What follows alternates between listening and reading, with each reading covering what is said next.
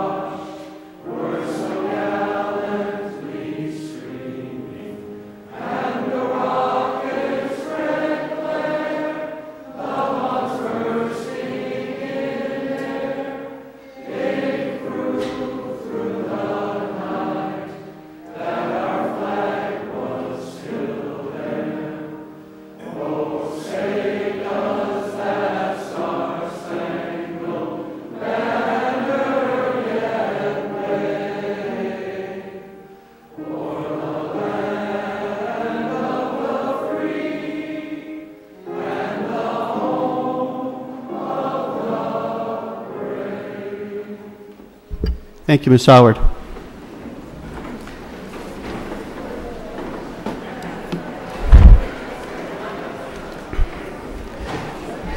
Just to give everyone an idea what the procedure and the role is going to be this evening, we're going to open up, we're going to go back into the regular town meeting, the annual, work on Article 51. If Article 51 is not done by the break, I'm going to declare the annual town meeting in recess, and we're going to take up the special town meeting.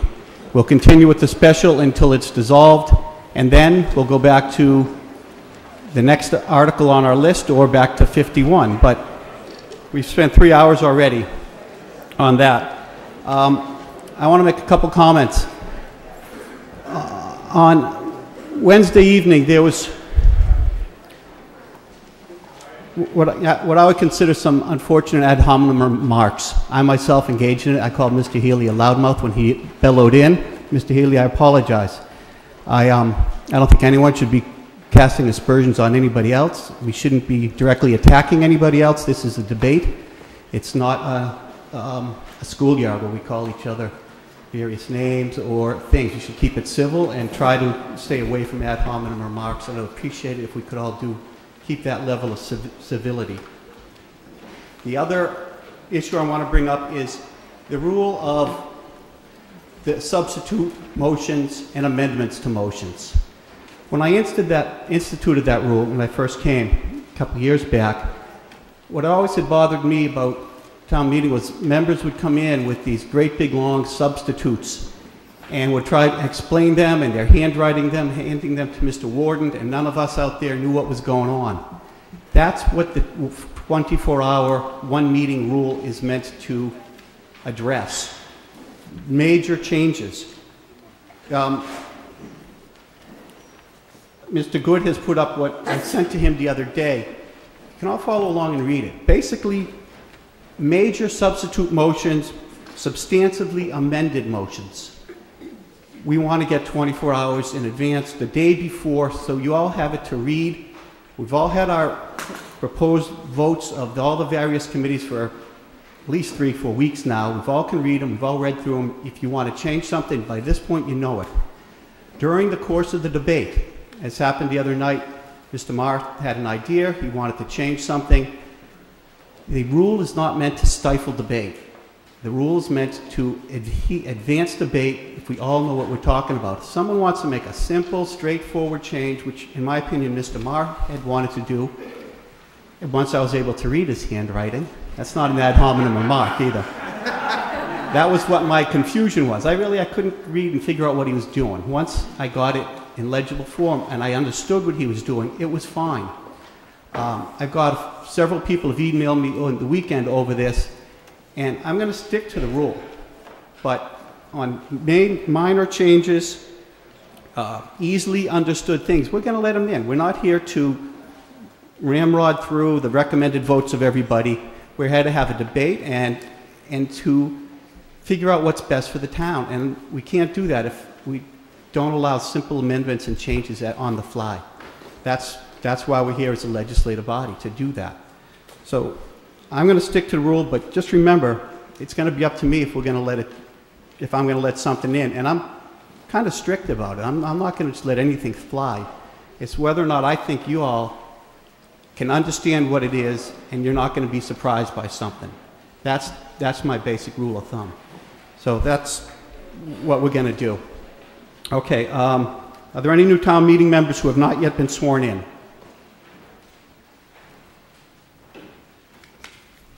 I don't see any.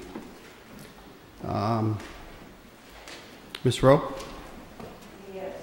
It is moved that all the business of the meeting. Oh, your mic. Press the little button right at the bottom of the, nope, up about, right at the top of the black part of the mic. There you go. Thank you. I was told I was speaking too loudly last time, so I was trying to moderate it. It is moved that if all the business of the meeting is set forth in the warrant for the annual town meeting is not disposed of at this session, when the meeting adjourns, it adjourns to Wednesday, May 11th, 2011 at 8 p.m. All in favor? Opposed? Okay. Are any announcements or resolutions? Madam? Oh, she beat you to it, Harry. You're next to you.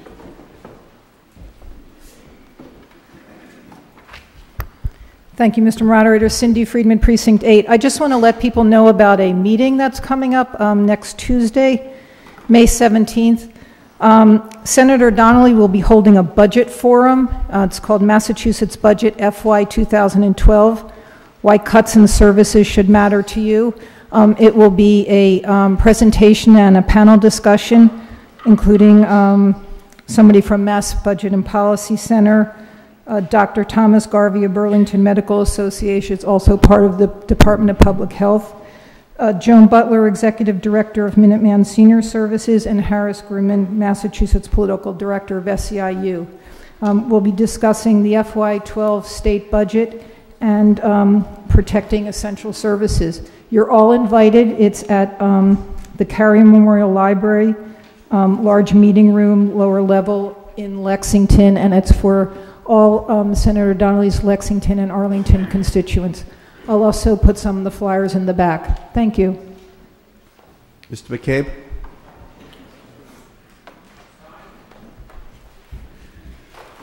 Thank you, Mr. Moderator. Harry McCabe, Precinct 21. Reports of my passing, I'm afraid, were premature and unwarranted. And what that means is it's not in the warrant. I had to leave town in a hurry, I'm sorry.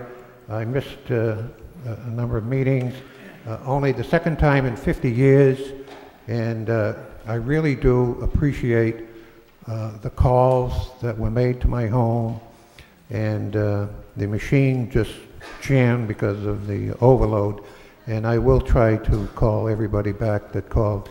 And thank you all very much. Appreciate it. Thank you. Mr. McQuarrie?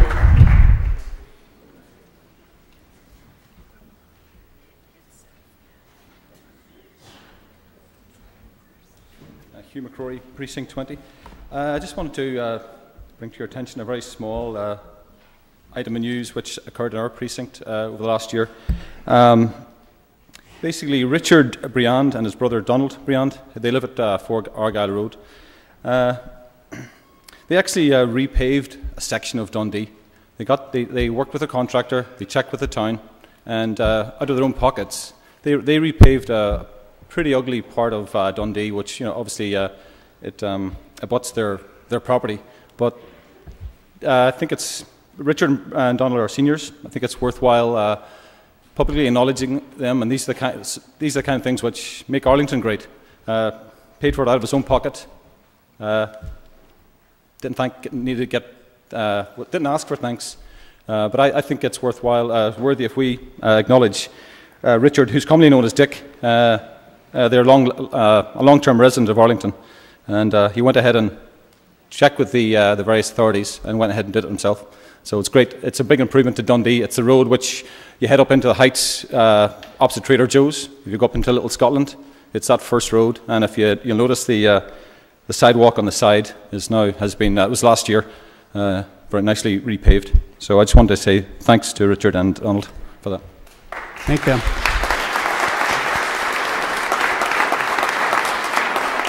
Mr. Costi?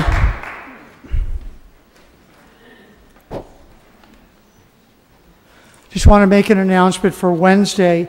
The following Wednesday, or the next meeting on Wednesday, the superintendent of Minuteman Regional School District will be here probably approximately 9 o'clock-ish. And at that time, I'd like to be able to take his budget out of order and move his presentation. His presentation is on your seats now. He's coming here after Belmont. The superintendent has to go to 16 different special town meetings, so we try to accommodate him. But I just wanted to let you know he'll be here on Wednesday around 9 o'clock. Thank you very much. Thank you. Mr. Belkis, did you have your hand up? Oh, okay. Any other announcements or resolutions? Seeing none. Any reports of committees? Nope. Okay, and that brings us back to 51.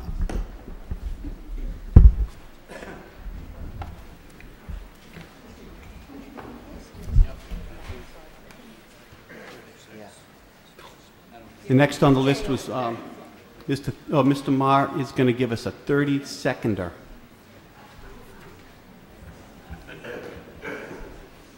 Can't even make the clock. Thank you, Mr. Moderator. I'm not going to speak to the merits of the article, only to call your attention that on your chairs today is the slightly revised amended motion that I so poorly presented the other night. The syntax has been cleaned up by the moderator, and I want to thank other people, but they know who they are, for assistance in crafting this in a little bit better fashion. The amendment is solely about giving us options.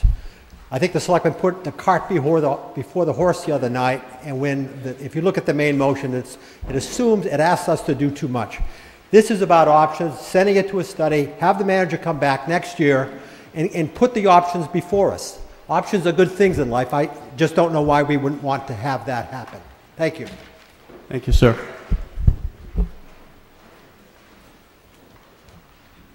Mr. Thielman was next.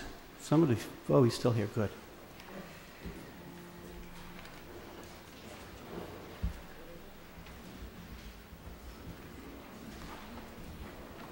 Jeff Thielman, Precinct 12. I move the question on all matters under Article 51. We have a motion to terminate debate. All in favor of terminating debate, please say yes. Yes. Opposed, say no. No. I can't tell if it's 2/3 or not. Same tellers. Everybody in favor of term? Yes, there was a second, Mr. Judd. I can hear things differently up here. Everyone who wants to terminate debate, please rise. Same tellers.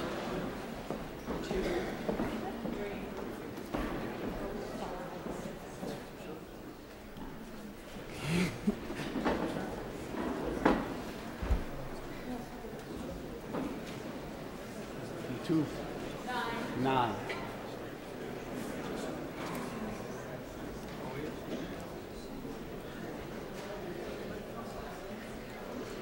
Mr. Schlickman? 16. Ms. O'Connor? 27. Ms. Tremblay? 31. Mr. McCabe? 25. All opposed, please rise.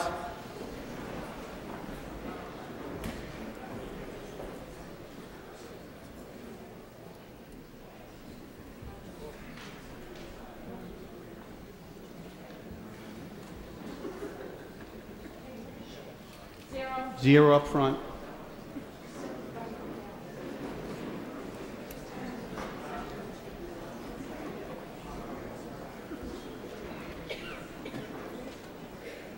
Ms. Schlickman? 24. 20. 14. 15.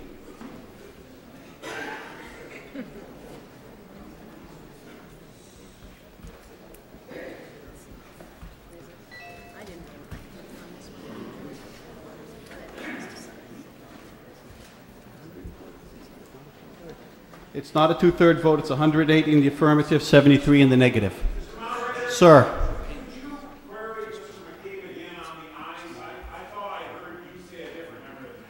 He said 15. Harry, how many did you have? Oh, on the ayes. Yes. Yes. Yes. That's what I had, sir. Yep. So 108 to 73. It is not two-thirds. Next on the list was Mr. Deist.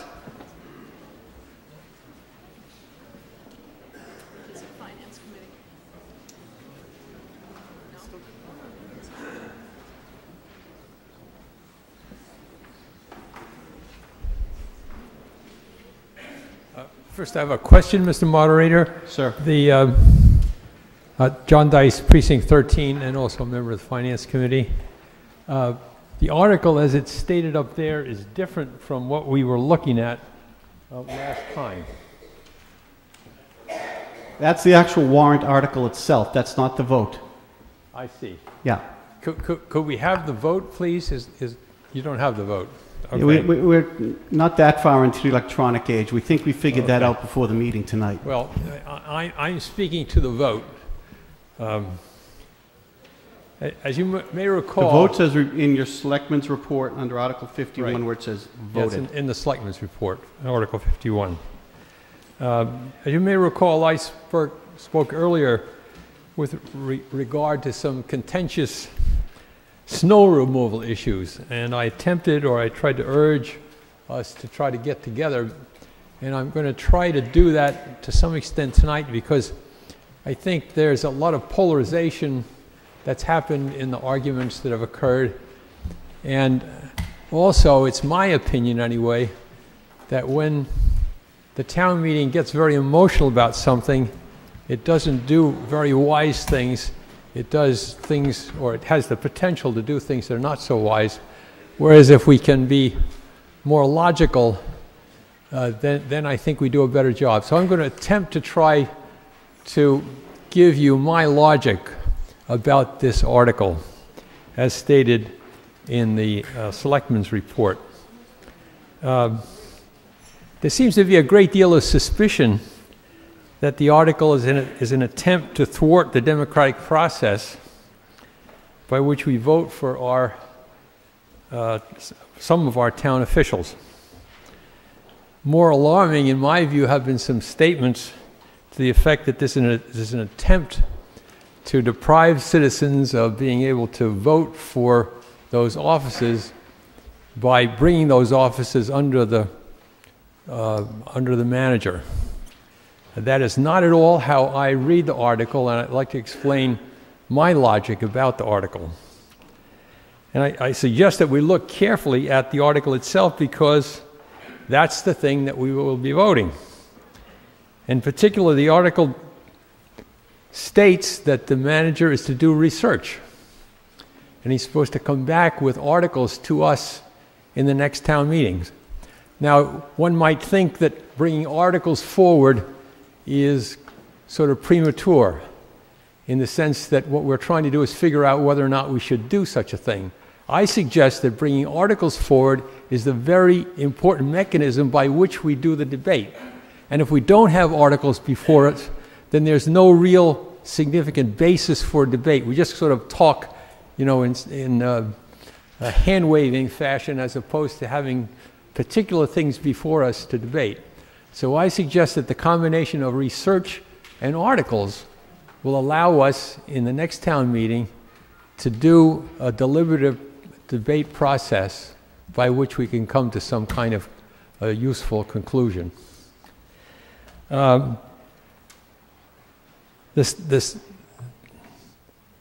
study itself, or the desire for the study itself, stems from the current process by which the town and the schools create the budget. And I'd like to speak from the point of view of someone who's witnessed that process for many years as a member of the member of the Finance Committee. The town departments under the manager create the budgets for all of the town departments, and the school superintendent and the staff and the supervision within the schools create the school budget. And to a great extent, they're very independent processes. The town does its budget, the school does its budget. There's some interchange between the superintendent and the manager. And then it's really kind of up to the combination of those two people in many ways and their aides and the Finance Committee to bring the two budgets together. And finally, the school budget appears as one huge one, number 20, in the Finance Committee report. And it's more than half of our total budget. But be that as it may, the two processes occur separately. And they occur, as Alan Jones, the proponent for this article, has put forward to you, in a quite inefficient fashion. And more importantly, in my opinion, they occur in a way so that there is less chance to find mistakes in the process. And I would suggest that in some ways it might have been possible to find the mistake that occurred last year that caused us so much difficulty. So this is a process by which the manager and his people and the school committee and superintendent and their people create these budgets. And the manager is asked to look at these two processes and try to figure out how to combine them. It's also important to understand that the elected officials have virtually no responsibility or role in this particular part of the process. They really don't do anything, except in maybe a very peripheral way, in the process of creating those two budgets. It's the superintendent and the manager and their people and the Finance Committee that create those budgets. So what's being addressed here is that process, a process that has, and I don't mean this in a nasty way at all, relatively little to do with the treasurer. The treasurer has other very important things to do. His job is to bring the money in that will pay for those budgets, to pay the amounts of money that are allotted in those budgets. So here's where I am trying to appeal to your logic. In that, the treasurer and other elected officials have relatively little or nothing to do with the development of these budgets. There has arisen what I would consider to be an illogical emotional process by which somehow people think that the voted officials and the process for voting those officials is threatened. And I submit to you that it has nothing to do with that. It has to do with this process by which these two budgets get developed and trying to make that more efficient. And having the manager come forward, as he will, I'm sure, in very expeditious fashion next year with articles that we can argue is a perfectly logical and reasonable way to try to get at some of these difficulties that are associated with both the inefficiencies and the lack of observability into what's going on in the budget processes. Thank you very much. Thank you, sir. Mr. Tully?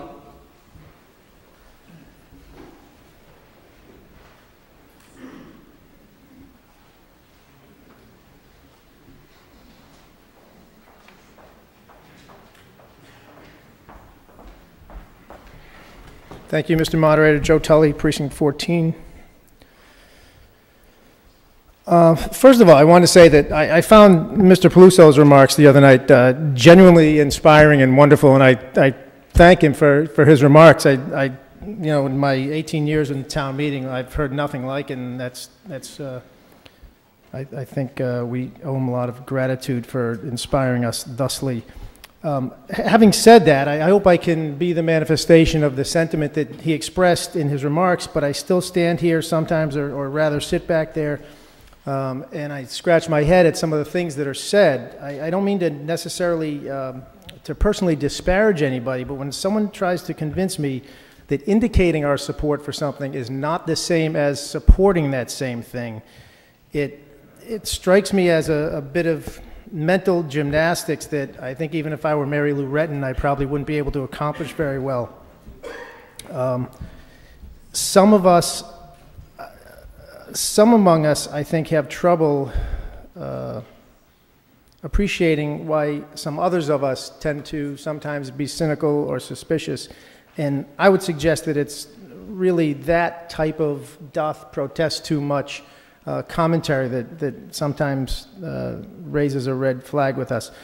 So having said that, I would urge everybody to adopt Mr. Marr's amendment. I think even if we are opposed to the article proper, putting it in a more palatable fashion for us to vote on, I think is a win regardless of how we stand on the underlying article. With respect to the article itself, I'd like to make a few brief observations. I was privileged enough to serve on the 2005 committee that Ms. LaCourte referenced. I think it was 2005, it may have been 2006, and I know she referenced that she was a newly minted select person at that time, and in the ensuing 5 or 6 years, she's since changed her mind, and that is absolutely her prerogative, and I don't begrudge her that. However, I would like to let everybody know that that committee was comprised of some very experienced individuals, some very thoughtful and intelligent individuals. We were a fairly diverse committee, and it was not a committee of inexperienced people that came to the conclusion that we didn't necessarily need to tinker with the treasurer position or the other financial departments as they're currently comprised. Mr. Foskett, who was a Finance Committee member emeritus, Jim Doherty, one of our assessors and a longtime town meeting member, Fire Chief Jefferson, who I think has been in town meeting at least as long as I have, and I'm certain he's been around town and involved with the fire department for much longer than that. Myself, this is my 18th town meeting. I think I was around my 13th or so at the time when I served on the committee. John Billifer, our former treasurer of 30 plus years and a selectman for several years before that. Town meeting member Alan Reedy, who's out there somewhere, was also on the committee, and I'm sure there are others whom I have forgotten, so my apologies for that. However, despite the diversity and the well, let's just leave it at our diversity. We had a fairly broad, if not unanimous, consensus, to the best of my recollection, and someone can correct me, maybe Ms. LaCourte has the vote committed to memory, I don't, but I thought it was nearly unanimous. It was near unanimous that the elected treasurer position works for Arlington, at least then, and that brings me to my next question, which is frankly, what has changed in that interim? Not that things can't change, but I don't know that anything significant has. I certainly support efficiency and cost cutting. However, I think as we try to move for another override, we certainly need to assure all the taxpayers that we're doing everything we can, and we've turned over every stone and explored every nook and cranny to cut costs. I think if we don't do that, then our much-needed override is certainly doomed to failure. However, I also believe that the elected treasurer position is a significantly important check and balance for our system of government, and so if we consider this article, we need to consider it against that backdrop and proceed very cautiously and carefully. Thank you. Thank you, Mr. Tully. Janice Weaver. Mr. O'Connor.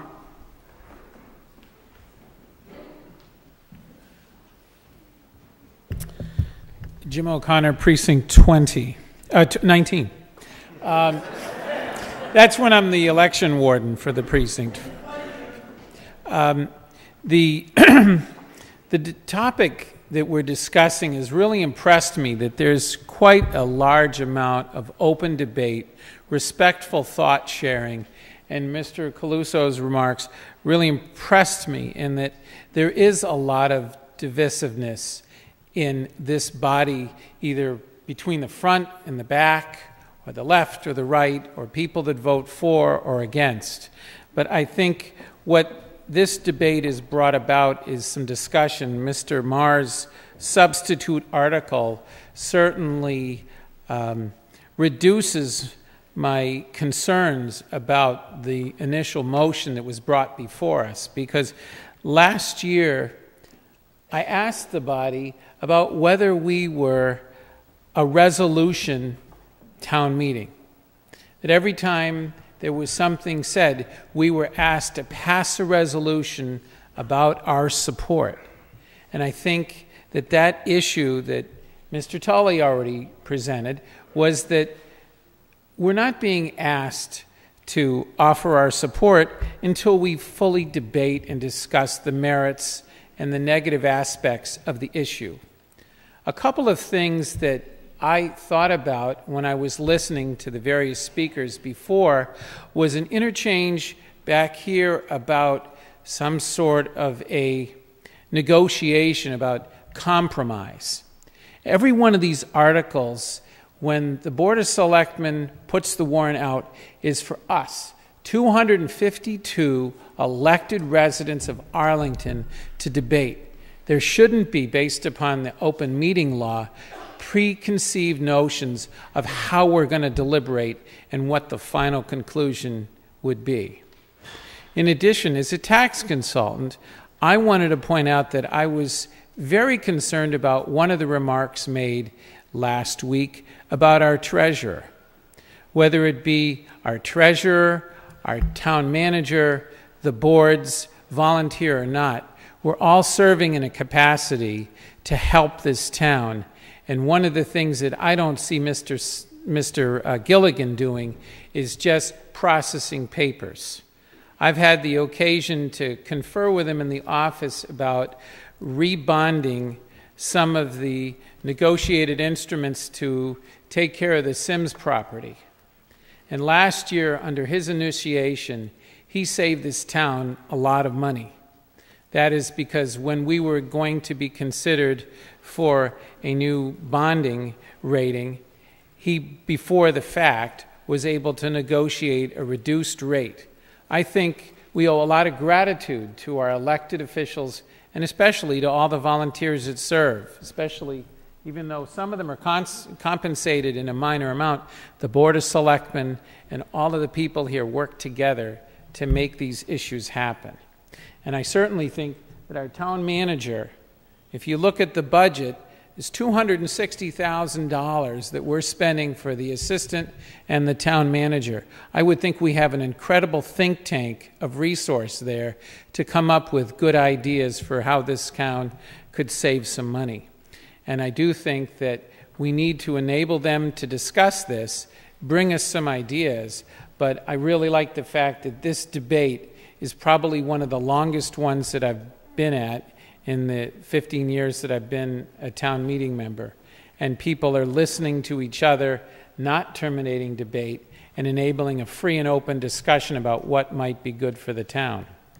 I'm still listening to the various ideas that are out there after Mr. Marr's proposal, removing words that say we support and ask the town manager to do something specifically. I really think we need to offer ideas, but the idea of supporting it before we know the answer, I think, is way too soon. Thank you. Thank you, sir.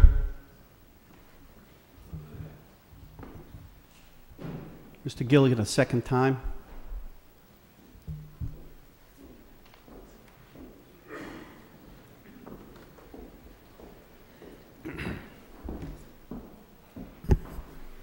Thank you, Mr. Moderator. Stephen Gilligan, Precinct 13, Town Treasurer. Mr. Moderator, before I begin my remarks, I'd like to point out that I placed a memo on everyone's seat. Last Wednesday night, remarks were made ad hominem against me about my qualifications as treasurer. I'd like to set the record straight real quick. I hold an MBA with a concentration in finance, a degree in economics, certificates in public management, debt management, investment management, and contract management, and I'm a certified Massachusetts assessor. Those are but part of my qualifications, which I had prior to taking office. And again, Mr. Moderator, I was elected 3 times as treasurer. Mr. Moderator, it is obvious to anyone watching last Wednesday's debate that once again the Board of Selectmen have managed to initiate an action that divides Arlington. It was equally obvious that the divisiveness that was so aptly pointed out by Mr. Peluso was generated by the deep distrust that many of Article 51's opponents have of the motives, objectivity, and manner in which Article 51 was proposed. A point of clarification is in order regarding the potential impact of this article on the overall town budget. Depending upon the number of personnel and departments that are included in the category financial, these departments, assessors, comptroller, and treasurer, account for barely 1.5% of the total budget. In the case of Article 51, town meeting is expected to accept without question that the town manager, who clearly stated his preference for a consolidated finance department, would objectively prepare an implementation plan that is thoroughly researched, properly designed, with clear lines of authority and responsibility for the proposed consolidated finance department. Town meeting is further expected to believe that this consolidation and promised job reductions will be equitably applied and not serve the self-interest of the town manager and the Board of Selectmen. We have all experienced that particular organizational moment when we realize that a predetermined outcome by a boss or a powerful interest group has eliminated any hope for a rational plan and that a very poor idea will continue forward. Town meeting is at that moment where it needs to recognize that nothing of value will come from a warrant article like Article 51 that has so many conflicting instructions and goals and has generated so much conflict. It's been stated, appointed officials. Mr. Moderator, we should defeat Article 51 in all its forms. Mr. Moderator, I ask that John Billifer, resident of the town and former town treasurer, be granted the opportunity to speak, and he's requesting 5 minutes. He's got the remainder of your time. She didn't request it up front. So if he wants to come and use your last 2 minutes, he better move it. Is he here? Where?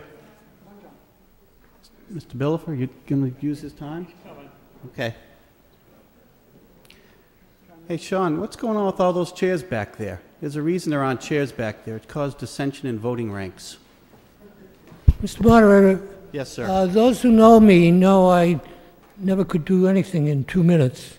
I have some remarks that I think will take about 5 minutes. Could I have 5 minutes? Well, it's up to the will of the meeting. Is there a request for him to have 5 minutes? All in favor, please say yes. Yes. Opposed? You got 5 minutes. Thank you very much. After speaking with you last Wednesday evening, John Billifer. John Billifer. What's your address, John? John Billifer. I'm the chairman of the retirement board, former treasurer, and I live at 15 Victoria Road, Arlington. After speaking with you last Wednesday evening, I remained in the town hall to listen to the continuing debate on this article and was impelled, as one who has served as Arlington's treasurer for 33 years, to speak a second time in order to take issue with some of the conclusions drawn by the proponents of Article 51.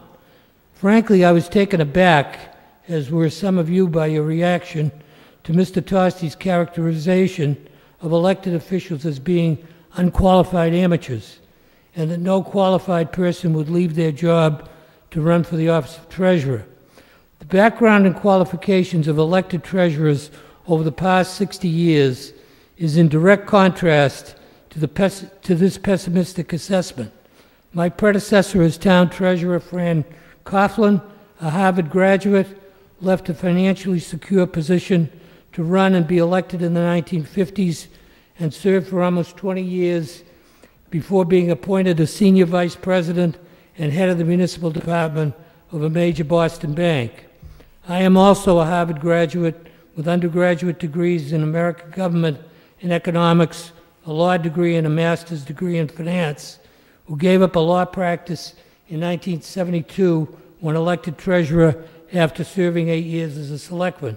Mr. Gilligan has told you his qualifications, and he holds a master's in business administration degree with a major in finance, as well as certificates of achievement in numerous related fields. As far as the prospects for future candidates for Arlington Treasurer are concerned, I strongly believe that there are qualified individuals living in Arlington interested in public service as a career who would compete for this office, particularly during this period where the pension and health benefits in the public sector are in many instances superior to those in private sector corporations. As I see it, the key area of controversy in this discussion regarding an elected versus an appointed treasurer lies in the definition of whether the job is administrative or whether it has policy implications. The proponents of this article continuously refer to the town treasurer as an administrator rather than a policymaker. They seem to believe that if they say this often enough, people will eventually believe it. Policy is defined in Webster's dictionary as a course of action pursued by an elected official on behalf of his or her constituents, whereas an administrator works for and is responsible to his or her boss. I recall when I was first elected treasurer in 1972, someone suggested that I could sit back, see that the money was collected and accounted for, and I would have the job for life. My reply was that I didn't run for the job to be a bean counter. I believed then, as I do now, that as an elected official, I was in a position to influence financial policy in the town of Arlington. And I believe I had an influence on financial policy when I filed and had enacted legislation to establish a first-in-the-nation municipal tax checkoff scholarship fund. And I believe I influenced financial policy when I filed and had legislation enacted allowing Arlington to commence funding its enormous pension liabilities, a program that over the years has stabilized Arlington's pension appropriation and freed up funds to be used for other purposes. And I believe that Steve Gilligan influenced financial policies when he brought forward a plan to convert the Sims Hospital bond anticipation notes to permanent financing at more favorable interest rates. During this discussion, a big deal has been made about the lack of communication and coordination of Arlington's financial affairs. This lack of communication would quickly disappear if the Selectmen, Finance Committee, and Town Manager would forget about trying to control Arlington's finances and begin treating the Town Treasurer as a policymaker rather than an administrative bean counter. When the Town Manager Act was established in the 1950s, the drafters of the act made sure that Arlington's town manager would have complete authority and control over the departments he administered. To offset that authority and control, the drafters of Arlington's Act made sure provisions were included that acted as a check and balance on the manager's power through an elected town treasurer, town clerk, and board of assessors. Almost done. I'll just wrap up by saying when voting on this article, I would ask you to think long and hard before disrupting this separation of powers by allowing this study of an appointed town treasurer to move forward. I suggest that you vote no on Article 51. Thank you very much for allowing me the time and listening to me. Thank you. Mr. Judd?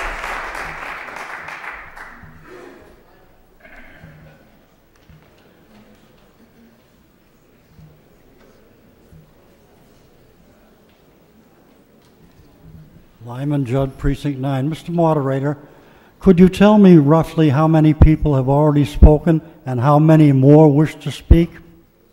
Because this is, I think we're setting a record here.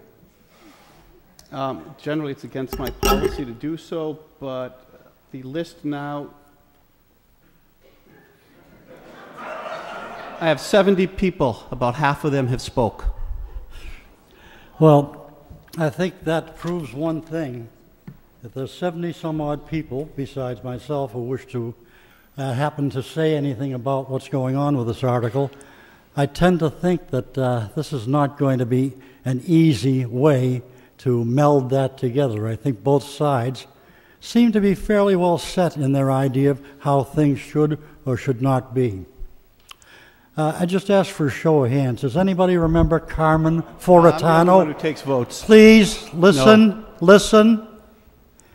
I said I would like to know if anybody remembers Carmen Foratano. Now, mostly people who are much older here. He was the last elected auditor, if I remember correctly. Appointed? I thought he was elected, Carrie. Okay. Well, as I say, that's a long time back. And I'm wondering if we had an auditor with a little more authority, that perhaps the problem with the school budget wouldn't have arisen, because the auditor would have known to warn the various officials that they couldn't do it that way. Whether that would have made any difference, I do not know. However, I feel certain that we will not be able to come to very much of an agreement on this article, even with the help of Mr. Marr's correction of some of the problems with the article. And I think I don't want to see this town meeting get too divided, because there are some, well, I think, pretty strong feelings on both sides. I don't think we want an appointed treasurer or anybody else, but I would like to see some concrete proposals, not general, well, this is what we want to do, but it's like putting the cart before the horse. And I would rather, if possible, try to find a way that both sides will be satisfied and nobody will think they lost. Everybody will be a winner. Therefore, I move no action.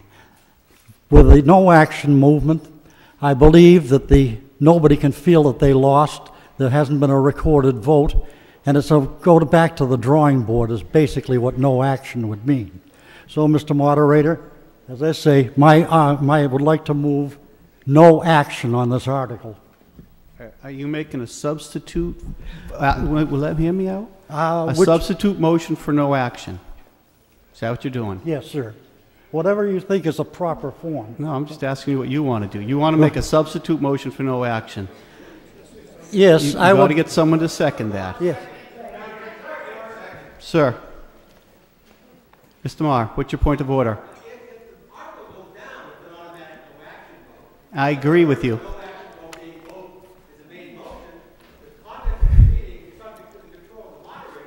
I'm in agreement with you.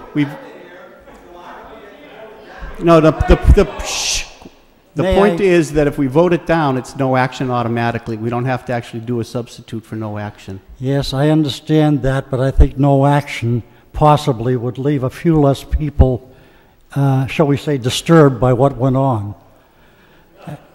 And according to my memory, and I've been here since 1972, with 2 years of exception, any time an article was brought before this town meeting or before any board or committee, if the article either was not properly descriptive or seemed to be defective or nobody was for sure what the article meant, usually that body would suggest a vote of no action.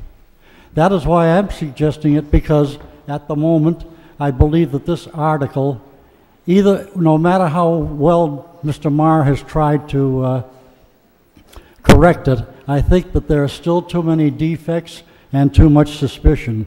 I would rather see a no action vote than just a straight up or down vote, because I don't think that's going to be, this would be a, shall we say, a graceful way to get over with this thing. So as I say, that is my thought, that no action, even though, as Mr. Marr says, if we turn down the article, but I think if we vote no action now or soon, if ever, well, that we'll... You can technically make the motion for no action and just as a substitute, but it's not going to make anybody feel better if they lose. Well, I'm not If we tell the sure. selectmen no action to what we've been debating for I am not 4 sure hours, if it then will I don't or really see the won't. point. But if I'm not, as I say, Mr. Moderator, I'm not sure if it will or it won't do it? satisfy everyone, but I would I'm rather getting see the, it that way. From the moderator emeritus, I'm getting the no, you can't do it nod. Well, as I say, I would like the amended motion to be voted first before we do anything else. Thank you. Thank you. I'll put you on the list, Mr. Paluso. The next on the list was Mr. Wagner, who, if he's in his traditional spot, isn't here. So, sorry, Mr. Wagner. Mr. Kleinman?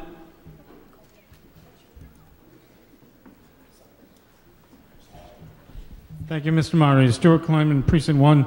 Move the question on all matters related to this article. Okay. We have another motion to terminate debate. We'll call this one T3. All in favor of terminating debate, please say yes. Yes. Opposed, say no. No. That's 2/3. Not that we should be happy. We've done a very good job of debating this all sides. So we're now going to take a series of votes.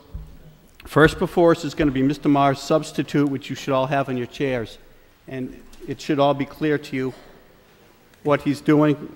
And is there any question on what his vote is? Seeing none. All in favor of Mr. Maher's substitute motion, please say yes. Yes. Opposed, say no. No. In my opinion, it is an affirmative vote.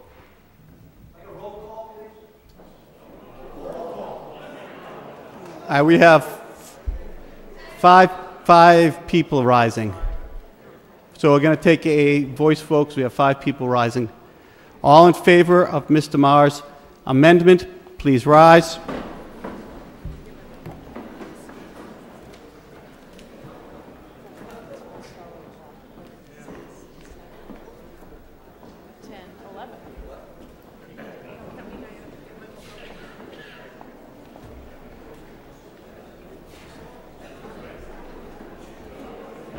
Ms. Mahan, up front.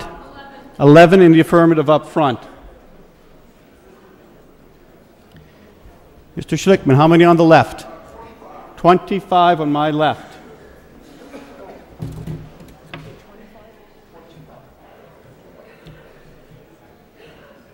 Mr. O'Connor?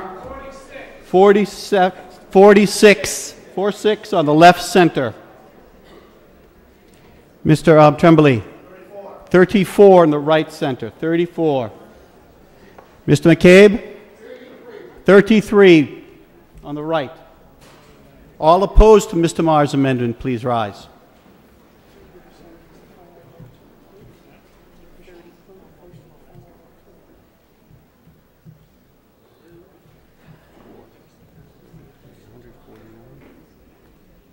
Ms. Mahan, how many up front? 0 up front. 0 on the negative up front.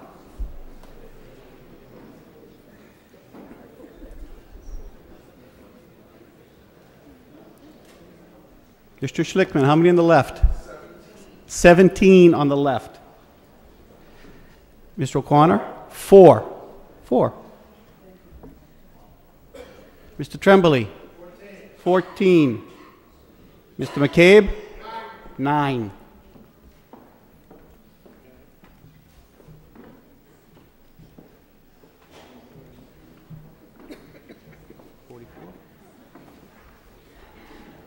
$149 in the affirmative, 44 in the negative.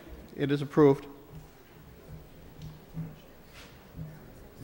We now have before us the recommended vote of the Board of Selectmen as amended and substituted by Mr. Maher's vote. All in favor, please say yes. Yes. Opposed, say no. No. It was very close. I'm going to call it as a no vote. I'm going to say it's a negative. All right, we have 5 people rising.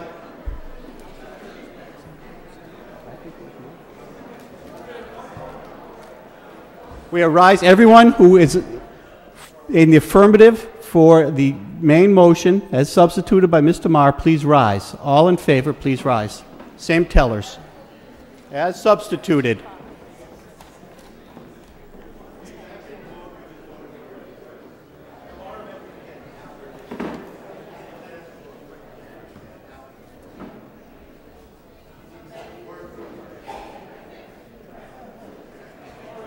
Sir.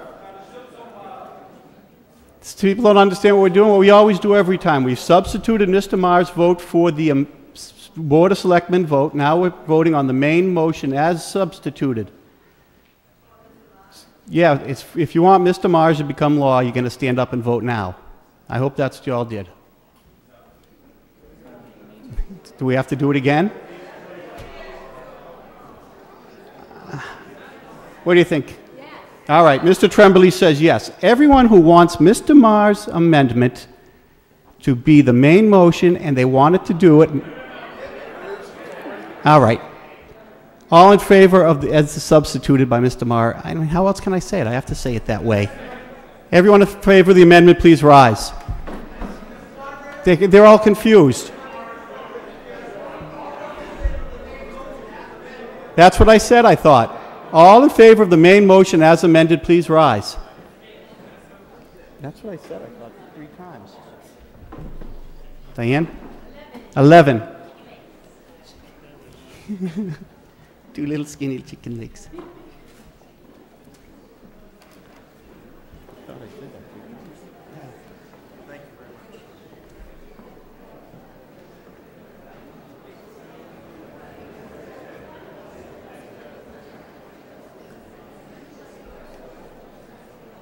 Mr. Schlickman? 19. Mr. O'Connor? 41. Mr. Tremblay? 31. Mr. McCabe? 26. All opposed to the amendment, please rise.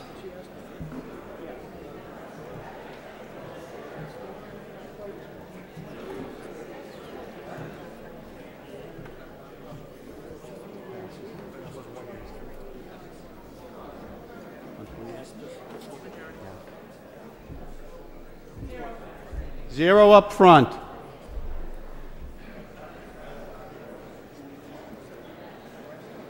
Mr. Schlickman? 24 to the left. Mr. O'Connor? 10. Mr. Tremblay? 17. Mr. McCabe? 18.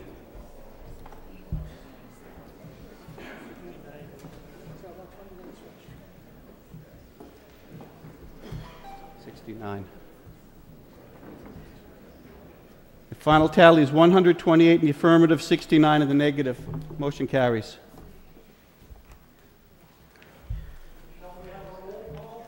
No, we don't want a roll call vote. Yep. All righty then. We're going to declare the annual town meeting in recess. And sir, what purpose do you arise? Are you're considering serving notice on reconsideration? Very good. Hold on. Oh, yes, sir. Did you vote on the prevailing side, sir? He did. Yeah, that was Mr. Deist. I had to get that for the record.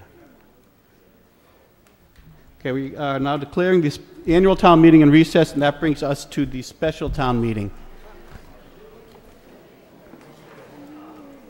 I recognize the Chairman of the Board of Selectmen, Ms. Rowe. Thank you, Mr. Moderator. I have a new duty, I see. I'm going to read the warrant. It is requested that the members of the Board of Selectmen and elected officials of the town manager, department heads of the town and staff, superintendent of schools and staff, committees, commissions, and boards of the town, Minuteman Regional Vocational Technical School District Committee and superintendent, members of the general court representing Arlington, and also any consultants who have been retained to work for the town relative to articles to be acted on by this meeting, representatives of interested parties of Article 2 and representatives of the news media be permitted to sit within the special town meeting enclosure. Second. All in favor, please say yes. Yes. So moved.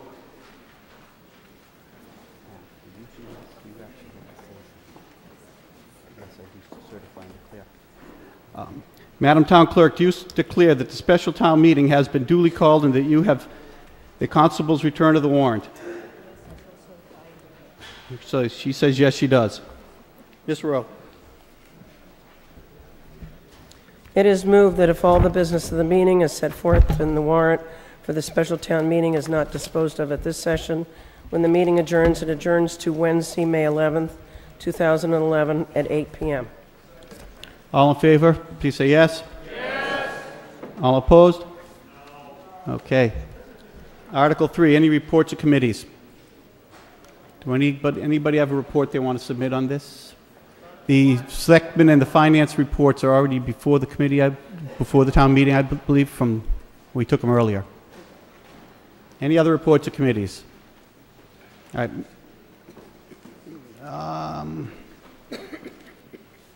Yes, sir. Where are these located? They're located in the back of the selectmen's report. Oh, the finance committee. I thought the selectmen had some too, didn't they? They're all in the back of the finance committee report. I thought they reported on one. They did. They're in both. Okay. Article 2. Ms. Rowe. Did you find them? Page 25. Page 25. Thank you, Mr. Assistant Town Moderator. Yes, Mr. Moderator, I'd like Christine Conley to come up and speak under this article.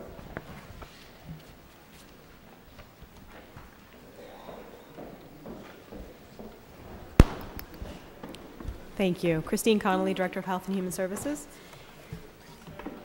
It's not on. You have to just get a little closer to the mic, Christine. Can you hear me now? Thank you. No, you cannot. Can you now? Okay, thank you. So what you have here before you this evening is an amended 2011 budget for the Arlington Youth Counseling Center's Enterprise Fund. There had been last year, sorry, I guess people cannot hear me, so I will speak up.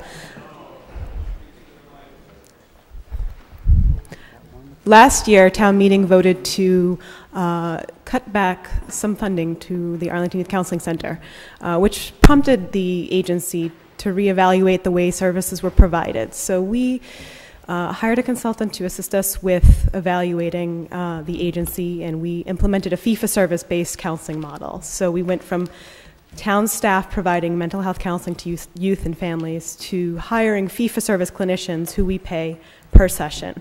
We then developed contracts with the health insurance companies, including Mass Health, Blue Cross Blue Shield, Tufts, Harvard Pilgrim, and we bill insurance for each session that's provided. As a result, we had to amend the budget for FY11, which you have here before you. If anybody has any questions, I'd be happy to answer them. Does anybody wish to address the article? Mr. Jameson?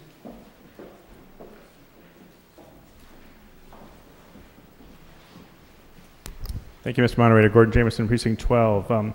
First, I have a question for Director Connolly. How has this impacted the services that you provide, Christine?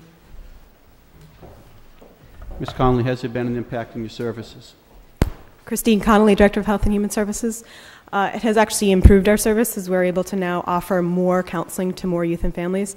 Last year, we had a significant wait list of youth and families needing services, and this year it's been significantly covered by our fee-for-service clinicians. We've been able to hire clinicians as we need them, so currently we have, I believe, 16 youth on the waiting list as opposed to last year where we had over 40. And would you make any other comments about this change that you might wish to make? Good, bad, or indifferent? We have been doing very well. We have recently begun our fundraising campaign, so many of you might be seeing that out there. We've started writing grants and looking for foundation funding, so we're really looking at alternative ways to fund this agency. Thank you. And I have a comment on the type of warrant article that was put in here. This is something that I believe, amendments to budgets, this is something that many towns put in their warrant, their regular warrant, each and every year. I believe that this was something that was proposed previously by perhaps the Vision 2020 Physical Resource Task Group. I think this is a good housekeeping article that the Finance Committee and the town manager should consider inserting in every year, so we don't have to have a special just to do this. Thank you. Mr. Deist?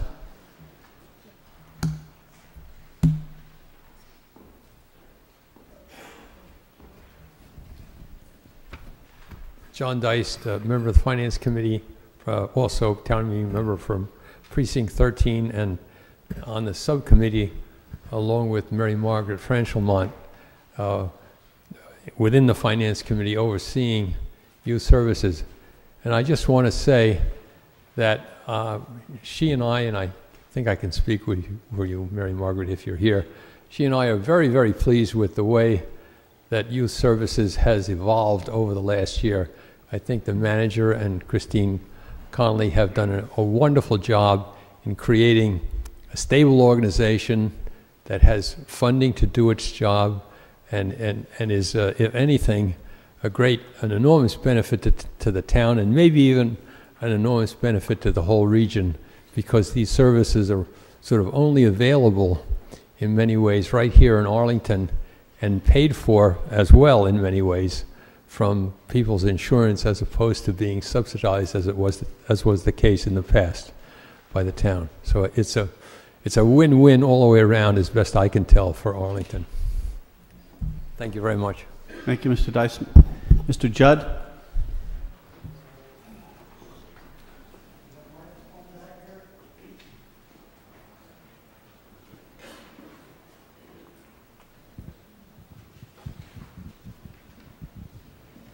Lyman Judd, Precinct 9. I'm just curious as to one section here. It says total increased revenues, 118,357, which happens to coincidentally balance the total increased expenses.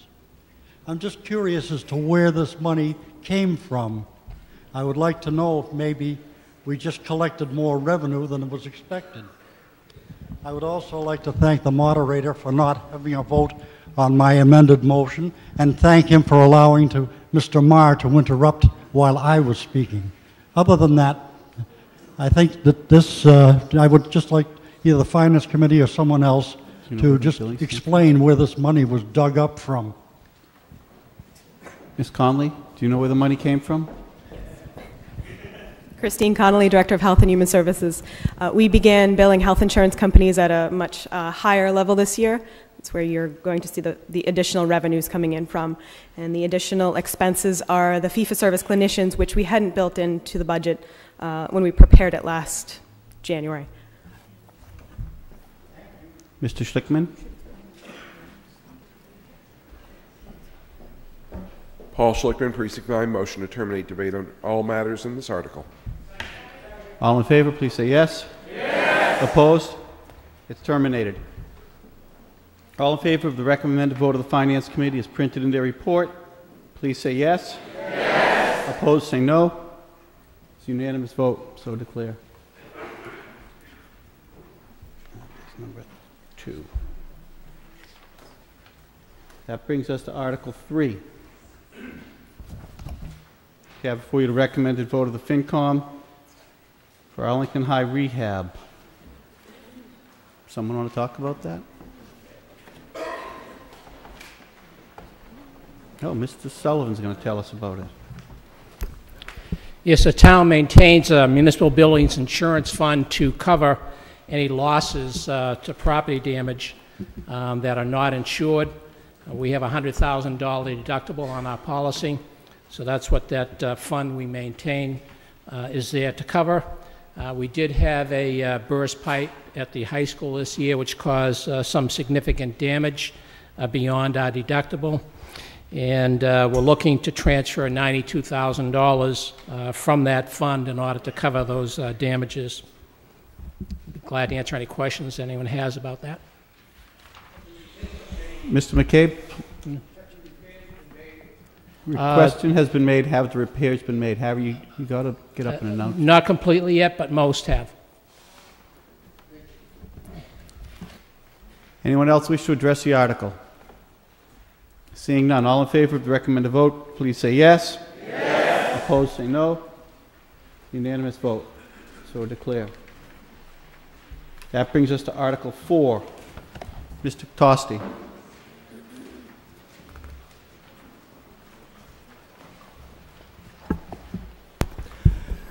Mr. Foskett, who is chair of the Capital Budget Committee and a leading part in both Articles 4 and 5, is out of the country on business.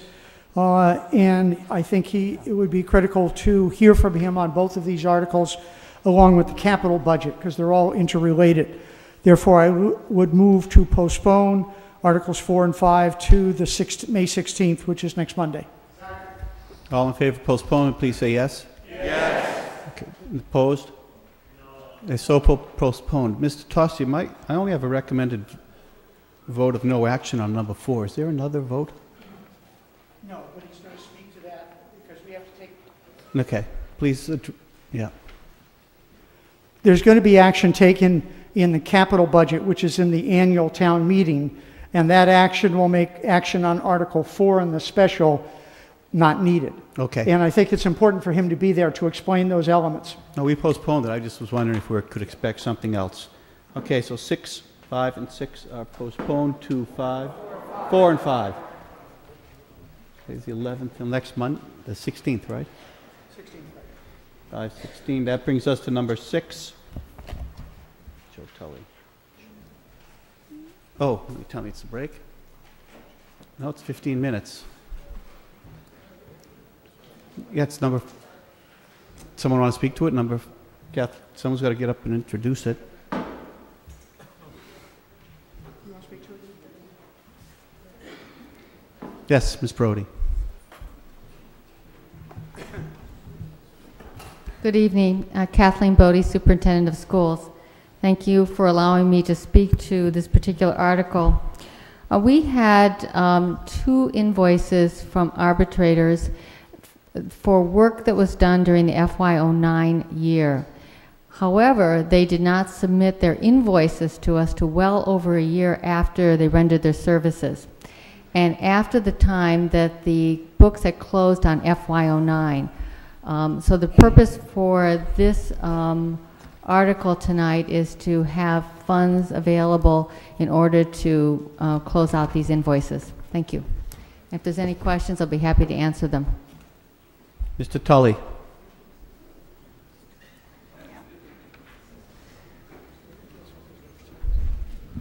Joe Tully, Precinct 14. I apologize to Dr. Bodie. I missed the first few words of her commentary. Did you indicate who we're paying pursuant to this article? The names of the 2 arbitrators? These are for payment to arbitrators? Is that? These are paid to arbitrators.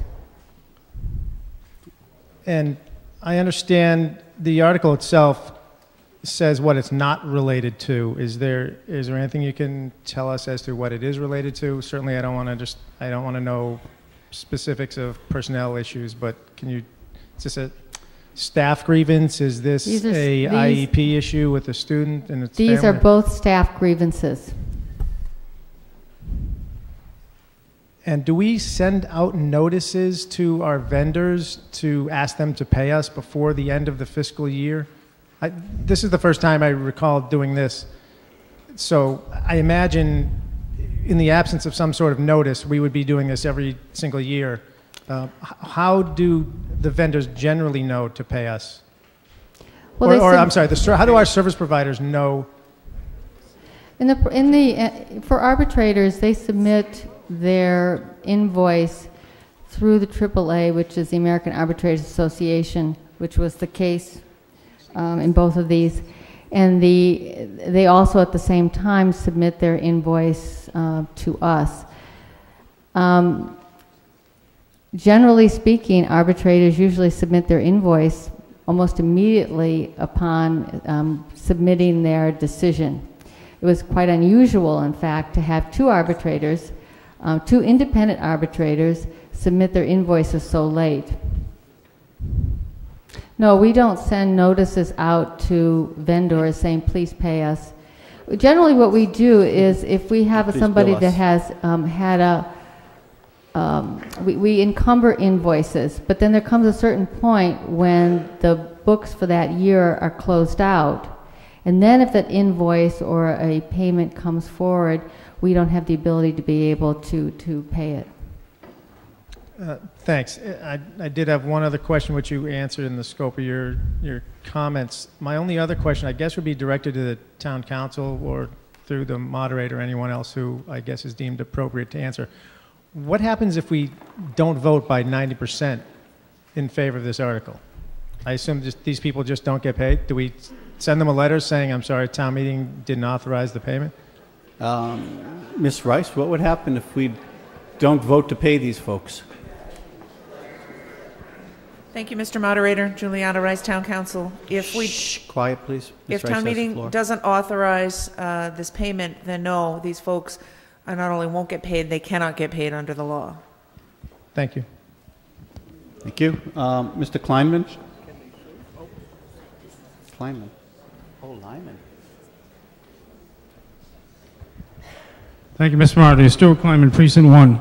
There's something that's terribly wrong here. I used to have a job where I worked with contractors, and there was a clause in the contract that said if they didn't bill within 30 days, then they wouldn't get paid. I actually had a contractor that billed me 6 months later, and she wasn't happy because we did not pay her. I don't know if we have any such clause in any contract with the school department, but for somebody to bill, we're almost at the end of fiscal year 11. That's 2 fiscal years away, and all of a sudden we're talking about paying a bill from fiscal year 09. I think it's, frankly, it's too late. If somebody did not bill before then, didn't do due diligence for their own work, that's their problem. Thank you. Thank you. Did you want to answer to, did you have a question embedded in there or no? Thank you. Well, one is, do we have a clause in a contract which gives a time limit for billing? Dr. Bodie, do you know if there's such a clause in your contracts? We don't have contracts per se with arbitrators. When a particular case goes to the AAA, there's a process by which arbitrators are selected, and I'm not aware of any clause to that effect. Last year, the reason why it's in FY11 coming before you is we didn't even get their bills until I think late May last year. So it wasn't possible to put it forward into a special town meeting for last year. I understand, but my point stands that they would know, any arbitrator or anybody would know that the fiscal year ends on June 30th and would know to get their bill in time. Thank you. Thank you. Mr. Romano? I'm a little confused. Is there a contract, a set rate for every arbitrator? I mean, do we know how much we're going to pay them before they arbitrate? Well, I don't know. Actually, all we're talking about now is $4,207. Arbitrators probably have a set fee per hour. I'm getting a nod yes. And did you know what the rate was prior to entering into arbitration? I guess what I'm asking is I'm how sure many you hours did. are we paying for? What period of time are we paying for it? And as Mr. Kleiman said, there should be a restriction as to submitting a bill late. And I'm just curious to what the hourly rate is for an arbitrator. Dr. Bodie's going to give us an answer on that. For an arbitrator, it is based on about $1,200 a day, but that includes their writing of the decision and doing the research for the decision. So it's what they charge is simply for their presence during the day of the arbitration, and these were 2-day arbitrations, both of them.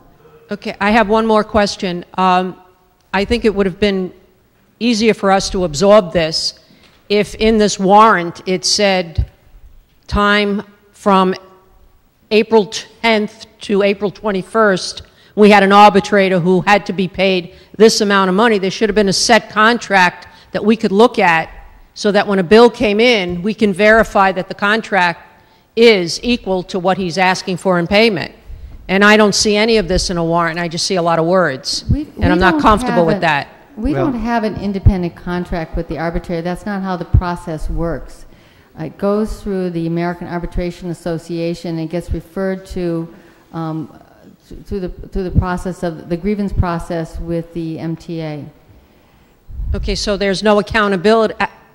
I just find it hard as an independent contractor myself to not have in writing a contract with a said person that I'm going to give you my time, my professional time, and this is what it's going to be, and I will bill you for such fee. So I'm having a hard time with that. Thank you. Thank you. Mr. Judd?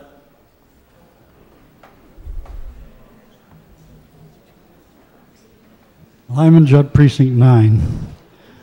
To follow on with Ms. Marino, I have a simple question. If this is the way the American Arbitration Association runs their business, should we be doing business with them? I also have a AAA card, but that's just for towing my car. I believe that obviously we're morally obligated to pay this bill, but I think the payment should include a rather, shall we say, terse letter telling them exactly what kind of problem they have caused for the town and that they are darned lucky that we're paying them. And I think that the American Arbitration Association should get the same letter. Plus, I hope we will make sure that we never hire either of these two arbitrators again. Okay. Other than that, nothing. Okay. Mr. Ciano. Hopefully he's going to terminate. Thank you. Hello? Hiya. A couple of questions. Name and precinct. Frank Ciano, Precinct 15. If we do not pay these two arbitrators, query, won't they bring suit? And won't the suit then cost us more than the $4,000 we've got to pay them? Well, technically we're talking... Otherwise... We're talking... Shh. I'm who have the floor, Mr. Judd. We owe them $4,200. The contract probably are obligated to do it within a year. I think they sent us the bill a year ago, and we just haven't been able to bring it up until now, so we're both kind of like been holding bills for a long time. Yes, they may sue us, and we'll have Juliana go down and defend the lawsuit and get it dismissed after 10 hours of her time. So you were right, and it would get dismissed in the end. Does that answer your question? I guess so. Thanks. Mr. Jameson.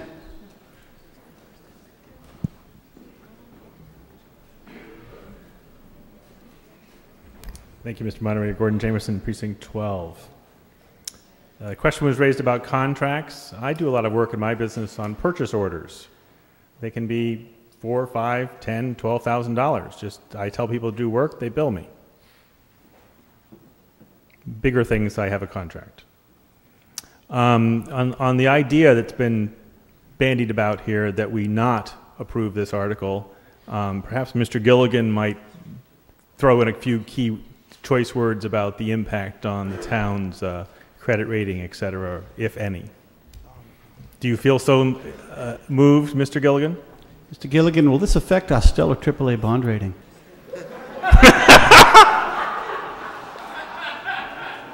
I stiffen contractors. Maybe I'm making a dangerous question here. Other things may affect our AAA bond rating, but this will not. But do you still would you recommend passage? You know, it comes down to good faith. Did the town enter into a contract in good faith? Did the arbitrators enter into a contract in good faith? And Arlington, I would take it from my general observation over being here almost 9 years, is it's a town of good faith.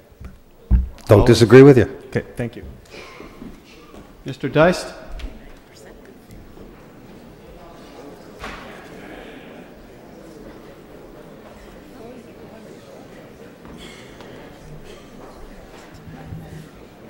John Dice, Precinct 13. I'd like to once again appeal to your good instincts. I mean, given that we know so little about what went on, you have no idea whether or not it was the AAA or these arbitrators or whatever. Let's just vote the lousy $4,000 or whatever it is dollars. Thank you very much. Mr. Berkowitz?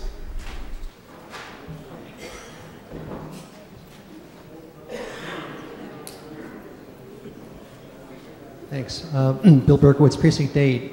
I don't think this is a good use of town meeting time. I think that in the absence of policy to the contrary, we should approve, of course, the $4,000. But I would like to ask Dr. Bodie if it's possible, or if she's able, to construct a policy that would prevent such occurrences from happening in the future. Dr. Bodie, can you write a school department policy that will make that happen in the future? I don't see how she actually could, because, you know, it's a public contract, and who's yelling back there? They don't have the right to yell. Mr. Berkowitz has the floor. Again, I would like to ask Dr. Bodie if the school department can construct a contract provisions which would mandate that invoices be submitted within a certain period of time. What I can do is ask the American Arbitration Association if they could remind their arbitrators to submit their bills in a more timely fashion. I certainly will do that, and actually already have, but I will reiterate it to them. Any policies that are made vis-a-vis school committees are created and passed by the school committee. I think the only thing that could happen differently would be if we waited longer, perhaps to close out the books for a particular year, but that's certainly not the desirable way to handle this. These bills were encumbered, it's just that they were submitted after the books had been closed. Well, I'm not sure that I can take this up with the Policies and Procedures Committee and get some advice on whether that's possible. Well, based on what I understand, I would suggest that you do so, and that would apply not only to the AAA, but also to other vendors that submit invoices to the school department, because that would prevent such occurrences from happening in the future. Thanks very much. Thank you, Mr. Berkowitz. Mr. Marr?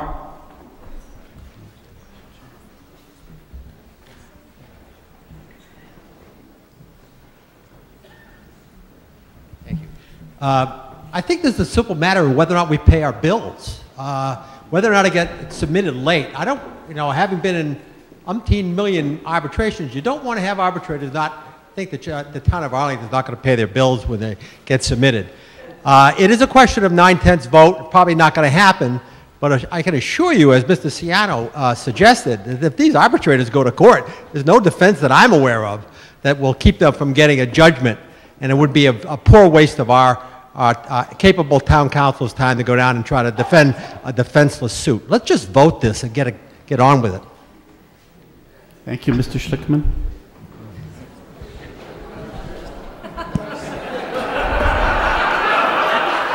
What's the Red Sox score? Can't say anything else. Oh, sorry. Paul Schlickman, Precinct 9, motion to terminate debate under this article. Second. We have a second. All in favor of terminating debate, please say yes. Yes. Opposed, say no. Okay, debate is terminated. Mr. Schlickman will give us a score after the break. Now, we're paying prior year's bills with this year's money. It requires a 9/10 vote by state law. So that means 90% of the people. So all in favor, please say yes. Yes. Opposed, say no. Standing vote. All in favor of paying last bill, please rise.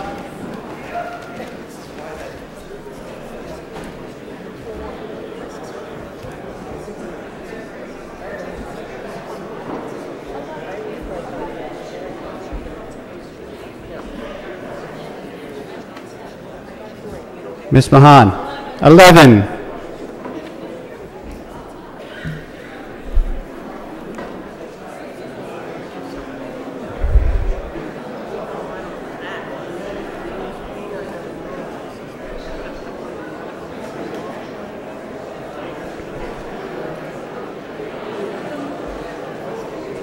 Mr. Schlickman? 39. 39.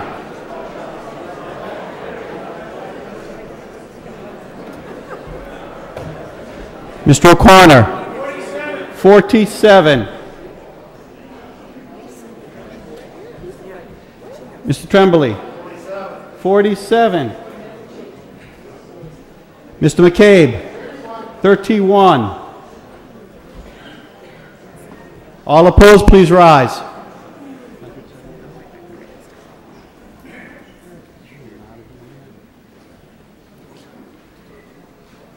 Zero up front. One on the left. One in the center. Zero on the right center. Mr. McCabe? 8. That's 10. Who would be 9 tenths? That would be a tenth is 17. It is approved 175 in the positive, 10 in the negative. It's 9:30 something. We're going to take a break, come back in 10 minutes. Thank you. And you have the score. Red Sox are up 1-0. There are 19 seconds remaining in the basketball game. It's tied at 86. Oh.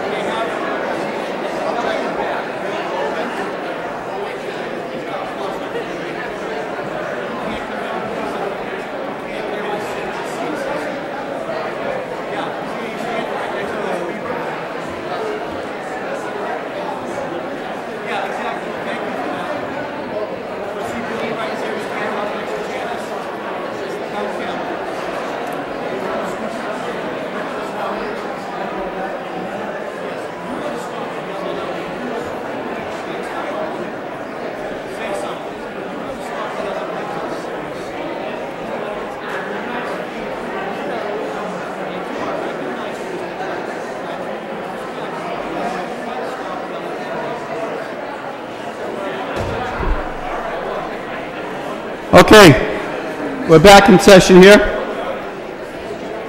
Next up.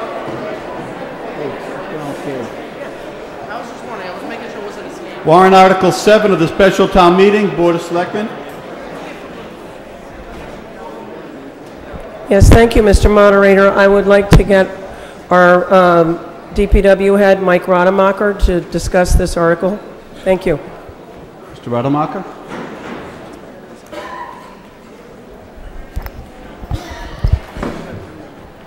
Thank you. My name is Mike Rademacher. I'm the Director of Public Works. And the article here in question is for permission for the authority to have easements taken by eminent domain for the Mass Ave Corridor project. For those of you who may not be aware of this project, the town is working on a design that will reconstruct Mass Ave from Pond Lane to the Cambridge line, approximately 1 mile of roadway. And associated with this project will be the reconstruction of sidewalks on either side of the road, so approximately 2 miles of sidewalk. The sidewalk will be built back in its current location, more or less, and so the back sides of the sidewalk will fall on property lines, just on the edge of the road right-of-way and the abutters' properties along Mass Avenue. So it is unlikely that while you're constructing the sidewalk that you would need to, or it is likely that you would need to make some adjustments or regrade or make improvements to people's properties, such as new lawn or adjusting a step or whatnot, which may be adjacent to the sidewalk. And such, because this project is being funded significantly through federal and state funds, it is required that we have these easements in place so that the town has the permission to enter on private property to make these adjustments, or the grading, or the seating, or the adjustments to people's steps that may abut the sidewalk again. The majority of the easements that we would be seeking will be temporary in nature, again, last just as long as the project and give us the permissions to do this kind of associated work. There are a small number, I believe 6, permanent easements that will be required for this project. And those are for instances where we will have rebuilt handicap ramps. In order to meet today's standards for handicap ramps, there are greater space requirements than in the past. And the areas where these 6 specific locations are, there is not enough room within the layout. So we would need to get a permanent easement to allow us to build the ramps correctly. In neither case would we be actually taking land from residents or property owners. We would essentially have easements. Again, the temporary easements would be for about a 3-year period. The permanent easements would be for as long as we would maintain the handicap ramps that would require that easement. I'm happy to answer any other questions. Mr. Tremblay?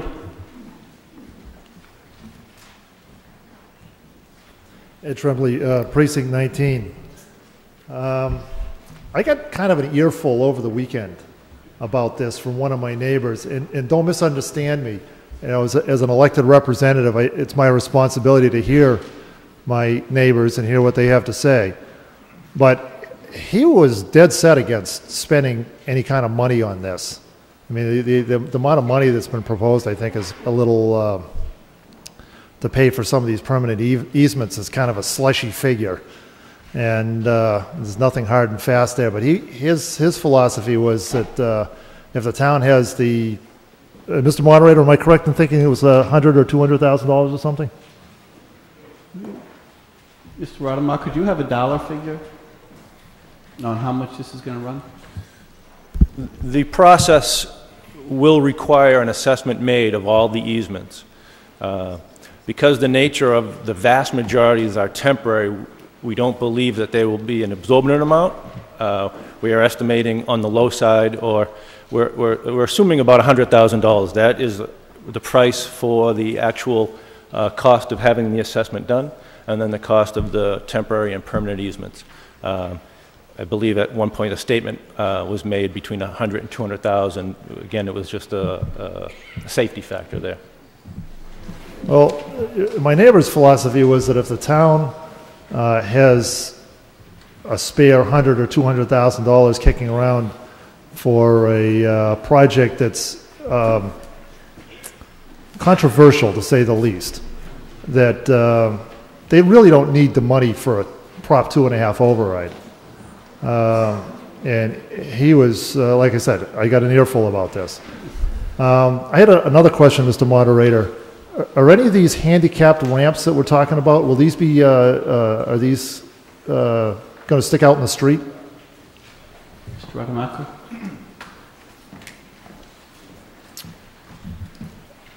I'll answer. I can add some insight to your first question about the cost of the easements. The state has funding available to the town for the cost of these easements with our Chapter 90 money. So it would not come out of the tax rolls for the easement costs.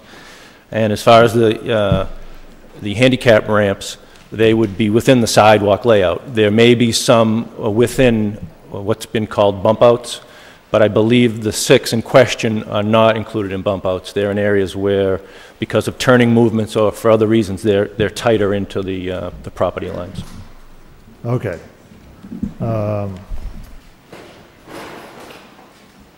Well, Mr. Moderator, you can tell me, correct me if this is beyond the scope of the article here. I was going to invite all town meeting members to go take a look at the bump outs out by CVS and observe the chunks of granite that are missing from those, I think they're 6-month-old bump outs. Each one of those chunks represents either a broken snowplow or somebody's wrecked car. And I don't think we should be building projects that wreck the town residents' property and wreck the town equipment. I would plan on voting no on this because I don't, for 2 reasons: hearing my neighbors, and because I don't think this is a good thing to spend money on. Thank you.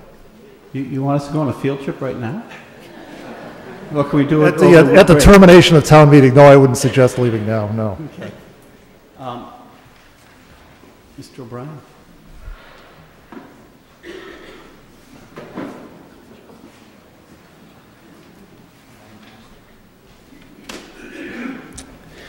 Andy O'Brien, Precinct 16. I'm not going to really speak to the economics of the issues. Read many things online about how every $1 billion spent on construction projects results in a multiplier of something between 20,000 and 40,000 new jobs. Instead, I'll come up in defense of bricks. Just want to, Secretary of Energy Stephen Chu has suggested that giving roads and roofs a paler color would have the same effect of removing every car in the world off the road for 11 years. According to the AFP, it is a scope. What's that? Bricks. We're talking about easements. Easements of sidewalks. Okay, so I was led. Okay, then clarify what your point is. Maybe it's within scope. Is this dealing with sidewalks? Yeah, sidewalk easements. Just the easements? Yep. So it has nothing to do with bricks? Not unless they're going to build all these sidewalks out of bricks. Mr. Rademacher? Bricks or concrete? Concrete. Okay, so, all right, the other night before town meeting, okay, I was under the impression that these sidewalks were going to be made out of bricks, and there was some problem with that. Well, I'm a little embarrassed to be up here. Okay. I'll pass. Thank you. Thank you. Not a problem.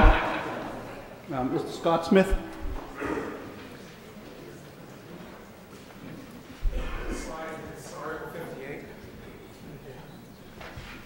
Scott Smith, Precinct 5. Just want to talk briefly, very familiar with the whole project and this article, which is focused very specifically on the easements for the sidewalks. So, it's not about number of lanes, not about the motorist or cyclist accommodation. Even with a 4-lane road, you would still need these easements to properly reconstruct the sidewalks. It is about pedestrian accommodation, disabilities accommodation. You heard the frustration of our Disabilities Commission representative last week at our town's slow progress in installing ramps. What this does is gives us the opportunities to do a number of ramps, places where they are substandard at one fell swoop. And this is a big ticket item. Should not pass up this opportunity. And of course the driveway street interface. That's what this is about. And about the sidewalk conditions. Next slide, please. And my colleague Adam Oster took a few of these pictures. I took a few. Some are in fair to good shape, some are in very rough shape. By Arlington Diner. Next, please. Ramp, that doesn't meet standards. Next, please. And some of the patches and driveways pretty worn out. Next. Ramp down at Marathon Street. Next. So more, these are a few I took. Some tripping hazards. There's like a hole by Fox Library. Substandard ramp. And last slide. Okay, so just to reiterate, easements give us the space we need to proper reconstruction of the sidewalks, enable ramps that meet ADA standards. And one interesting thing is there was some discussion of bump outs earlier. Well, one reason that bump outs sometimes are built is when you have a right-of-way constraint. You don't have the ability, and you need to get some more sidewalk space to build a proper ramp, I think. Now, what I noticed is the permanent easements tended to be at places where we don't have bump outs. And finally, enables the project to meet our pedestrian and disabilities accommodation goals, and should support it. Thank you. Thank you, sir. Mr. Ruderman? Well, I think you may have gone home. Come on up front. Oh.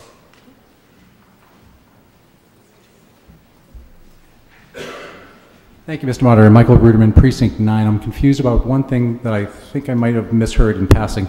No matter what the design of this project and no matter how it's funded with Chapter 90 funds from the state, I believe that the town is responsible for acquiring rights of way. Is that correct?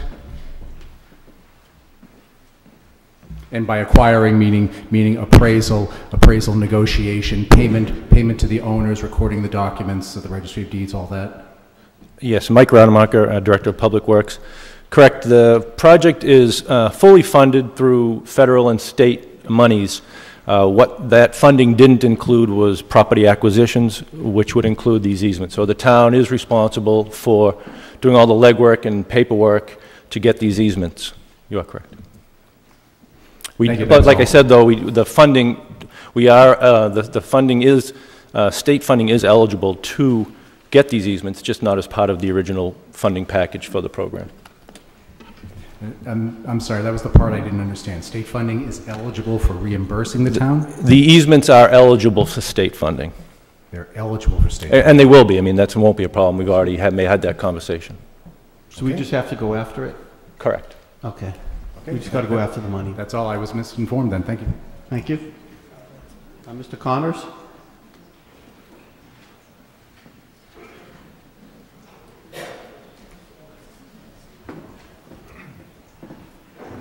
Thank you, Mr. Moderator. Joe Connors from Precinct 7. I just want everyone to connect the dots to this particular article. By connecting the dots, I mean that if this article is passing, then the state Department of Transportation can move forward with their plan submitted by the town to create a Mass Ave corridor project. If this article is defeated, then that kills the Mass Corridor project. Please connect the dots. Thank you. Okay. Mr. Schlickman?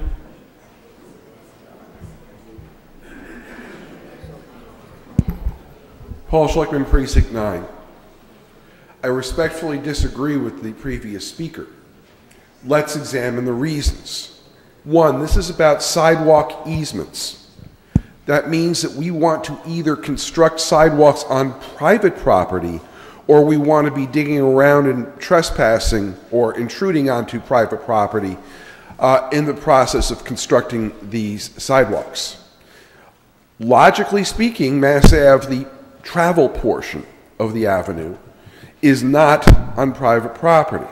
The only portion that is on private property is the far end of the sidewalk near the property line.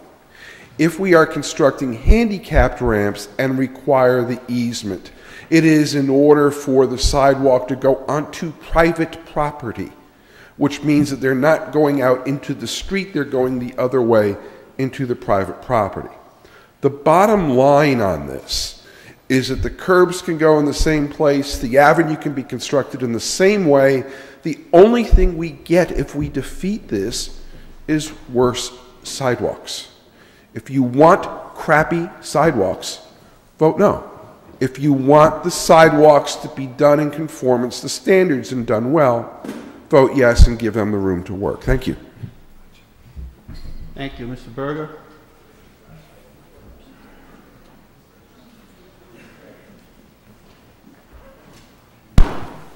Thank you, Mr. Moderator. Eric Berger, Precinct 6. I urge you to vote no on Article 7. Article 7 is going to authorize the selectmen to acquire hundreds of easements in land necessary, we're told, to improve the sidewalks along Mass Ave in East Arlington. Many of these rights, as we've learned, are going to be temporary easements to facilitate construction. Some are going to be permanent land takings, needed, for example, to install wheelchair ramps. These easements are necessary, as has been pointed out, for the completion of the Mass Avenue Carter project, the $5.8 million roadway project reconstruction that's under review by the Mass Department of Transportation. Now, there are two reasons, essentially, why it would be disastrous to pass this article. First, the selectmen are asking you for a blank check. Though Article 7 is vague, the selectmen have reported to town meeting they're going to be seeking easements for 226 temporary situations, 6 permanent easements from property owners along Mass Ave.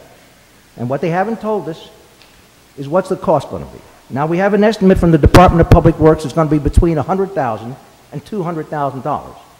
Not a small sum, but it's a reckless throw of the dice.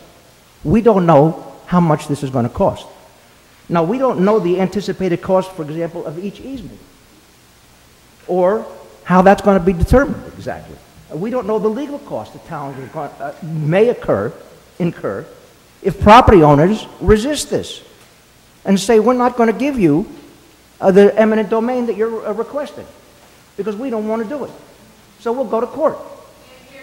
All right, we'll go to court. Therefore, a vote for Article 7 is a vote to give the selectmen, I maintain, unlimited and open-ended authority to purchase property and seek loans. And I maintain it's a Pandora's box that we shouldn't open in these economic times. It's going to be fiscally irresponsible of us to allow the selectmen to take on such a potentially costly endeavor when there's no limit to our financial exposure. We don't know the end game. Voters expect us to know exactly what we're voting on, especially if it has to do with their money. And we don't know the answer. Secondly, the selectmen's asking for money now to improve sidewalks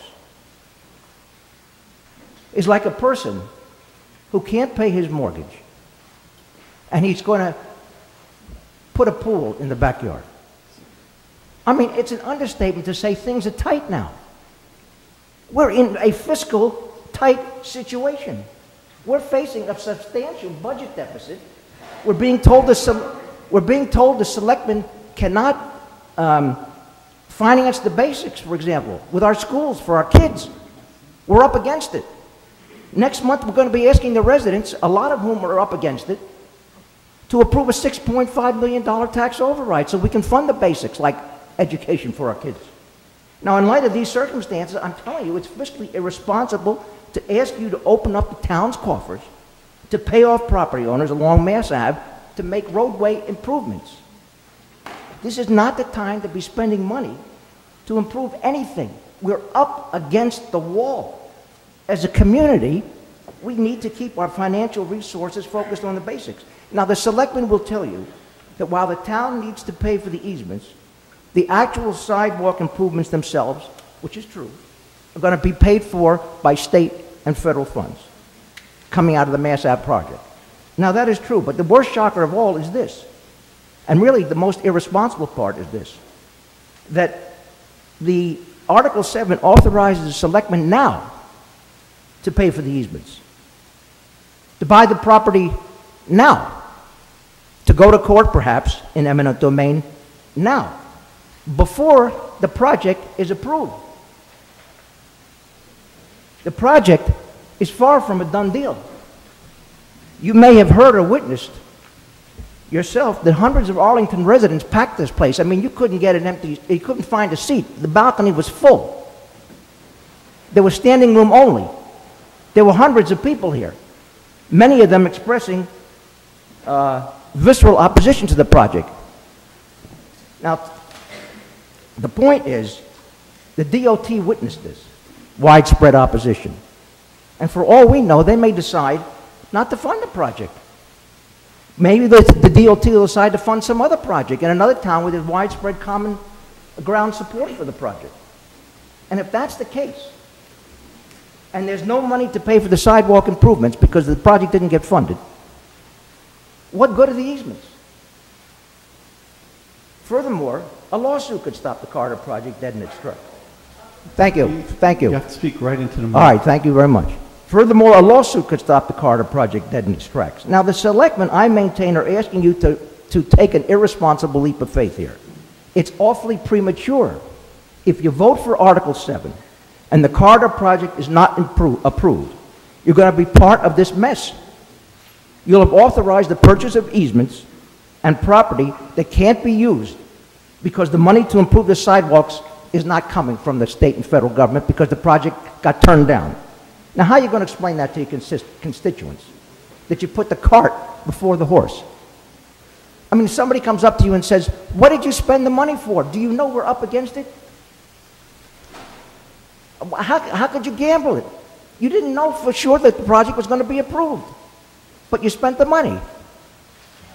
I think it would be far more prudent, at least, to wait until we're certain that the Carter project is a done deal before asking the town meeting members here to spend our constituents' money to secure easements. To obtain some information needed to, I say, for us to intelligently vote on this so we understand the financial implications. First of all, I have a question for the... I have a question, thank you, for the selectmen or the gentleman from the Department of Public Works. How many parcels or pieces of property are going to be involved under the authorization? How many, please? How many total pieces of property? Yes. Are being purchased? Will be involved, yes. Well, not involved. necessarily will be involved, right. Not necessarily purchased. There are currently 230 temporary easements and 6 permanent easements proposed. Okay, thank you. How many, just Mike another Rademacher. question, please. Yep. How many? I'm sorry, Mike Rademacher, Director of Public Works. I thank you, Mike. How many are going to be acquired, do you know, by eminent domain or purchase? Well, until we get into the, they would all be essentially, potentially, could be by eminent domain, and depending on the how the process goes as we're reaching out to residents or property owners. What town budget is the money going to come from? It's going to come from state funds. Have you gotten that in writing? We did. We asked the state, and they said the money that is available to the town is eligible for property acquisition. So that there's going to be a separate grant or a separate? Correct. It's a separate it's a separate pool of money from this project. Are you going to need to borrow any money? No. You're not. Okay. How much money has been allocated for the legal costs? We haven't. Our town council would handle most of that. Have you allocated any money for that? No, not that I'm aware of. The council could answer that better than I. Okay. Ms. Rice, has any money been allocated through your office? Thank you, Mr. Moderator. Juliana Rice, Town Council. You all already pay me, so I guess it has, but not in connection with this project. Okay, well, I'm going to vote no. I say this is not the right time to approve this project because of the fiscal situation that we're in the town. So I'm going to vote no on this, and I ask you to also. Thank you, sir. Mr. McKinney? For what purpose do you rise? Point of order. What's your point of order, sir? What do you want to do? I'd like to know what we're discussing. I know we're talking about Article 7, and under my report it says the selectmen will report. They have reported, but I don't have a recommended vote, and unless we have a recommended vote, then we're wasting our time. Now, I'm being shown an article in the annual town meeting warrant, but we're not in the annual town meeting, we're in the special town meeting. So, Mr. Moderator, what is the recommended vote that we're talking about so that we can see precisely what we're voting? And unless we have it in writing, I suggest that we put this off. I have an answer for another meeting. We have an answer. Ms. Rowe, can you tell him that the recommended vote is same as 58, correct? Yes. The recommended vote is on page 26 and 27 of this booklet. Mr. Moderator, that is the report for the annual town meeting. We're not in the annual I'm town. sorry, Harry, Mr. the same vote for Article 58 Article is Article 7. Say it again.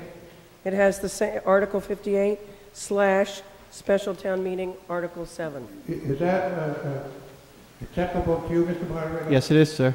Thank you very much. So does everybody else understand that too? It's a legit question. Article 58 is also recommended vote is also the recommended vote for Article 7. So Article 50. Shh, I asked you, Mr. Judd, not to be yelling. Stop it. Now, Article 58 of the annual town meeting is the same recommended vote for Article 7 of the special. I have it in front of me. It's right there. There it is. It's the same. And then they have their amendment, which is all this really tiny print that I, for the life of me, can't read. There's grids and grids of all the properties. Every single one of them is listed. That was in their supplemental report, I believe. Is that clear, Mr. McCabe? All right, can you tell us where that is?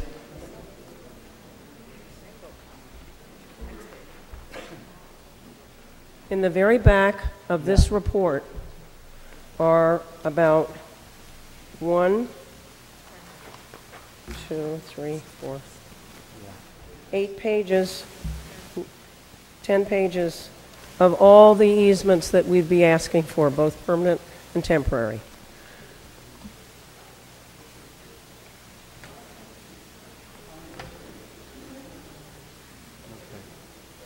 Mr. Streifeld?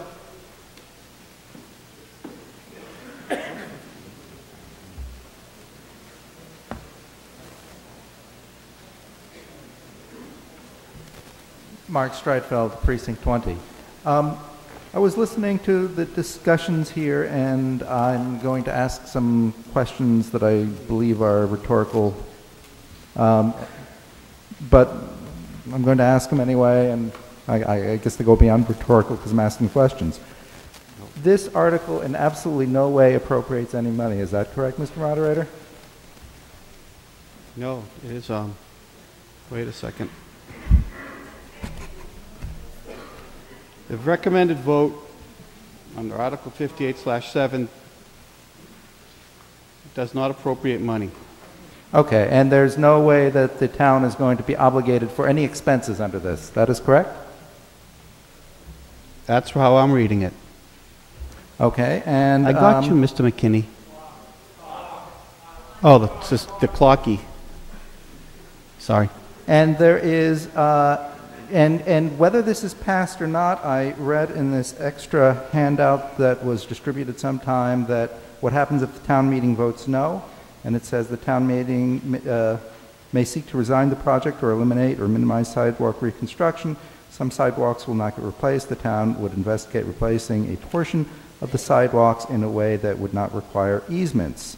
So there is absolutely no way that this vote is going to affect whether or not the Mass Ave corridor project goes through, correct? I don't know what you have in your hand, but, oh, the one that wasn't signed. Yes, we're all supposed to ignore because it wasn't signed. But if that's what it says, I'm going to believe you. Okay. This document will speak for itself, so whoever puts stuff out should actually sign it from now on. There's also a map that was never signed. So go ahead.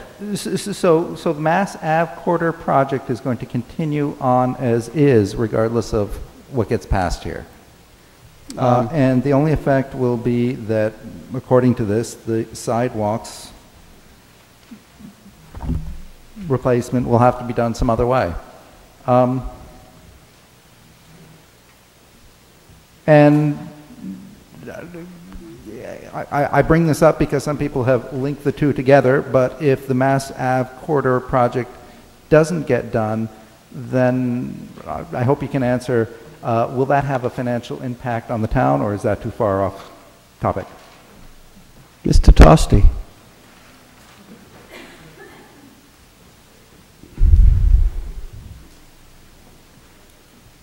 Could you just repeat that question again, please? So some people have suggested that if we don't pass this, the Mass Ave Corridor project won't get done, and that would be financially better off, or that will leave the town financially better off. Well, if you like tripping over sidewalks, I think that at some point, drive down East Arlington, walk on the sidewalks. They're in horrible condition. Address his question, please. So but it won't affect the finances of the town. We'll have to do the work sometime. Okay, and then if we have to do the work sometime, then we'll have to pay for that. And if we do it now, it gets paid for by the state. Therefore, if it didn't get done, okay. So this article, despite what some of the folks who have been opposing it have said, does not in any way affect going ahead of the Mass Ave Corridor project, and it does not save the town any money.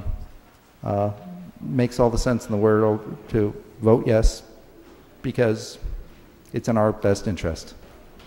Okay, thank you. And to address Mr. McCabe again, on page 26 of the Selectmen Report, at the very bottom, it says Article 58, Special Town Meeting, Article 7, voted. That's what we're voting on. So you all should have that on page 26 of your blue book, along with the teeny tiny grids. Mr. McKinney.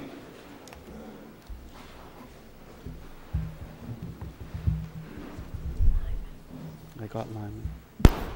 Lawrence McKinney, 7th Precinct, home of the disgusting sidewalks.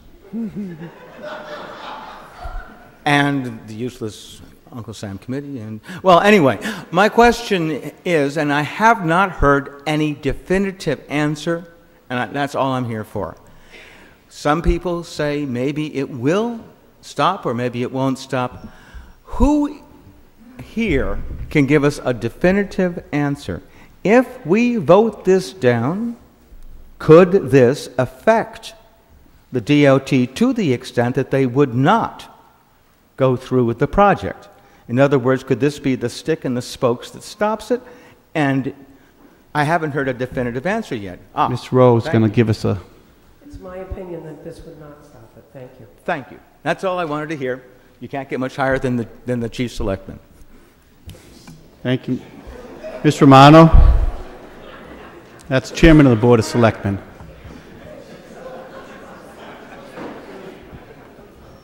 Maria Romano, Precinct 7.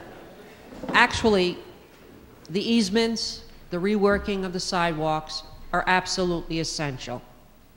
We want to meet handicap standards. To say that one has nothing to do with the other is not true. First of all, you can't do the easements in the proper way until the Mass Ave project is approved, because you might put the handicap accessible ramps in the wrong place, depending on the final plan that is accepted. So when we speak of not putting the cart before the horse, or the horse, whatever it is, it's true. We want the funding, just as we want the funding for Mass Ave. We're not going to lose the funding 90 if we get on the list. We're not going to lose the Mass Ave money if we get on the list. We're not on either list, as far as I could see. We're going to ask for the money. But they are very much tied in. And I think the answer is, before we take people's property, either willingly or by eminent domain, we better find out what the Mass Ave project is going to look like at the end, and then we do it. Thank you. There was no real question. There wasn't a real question there. Yeah. Mr. Oster?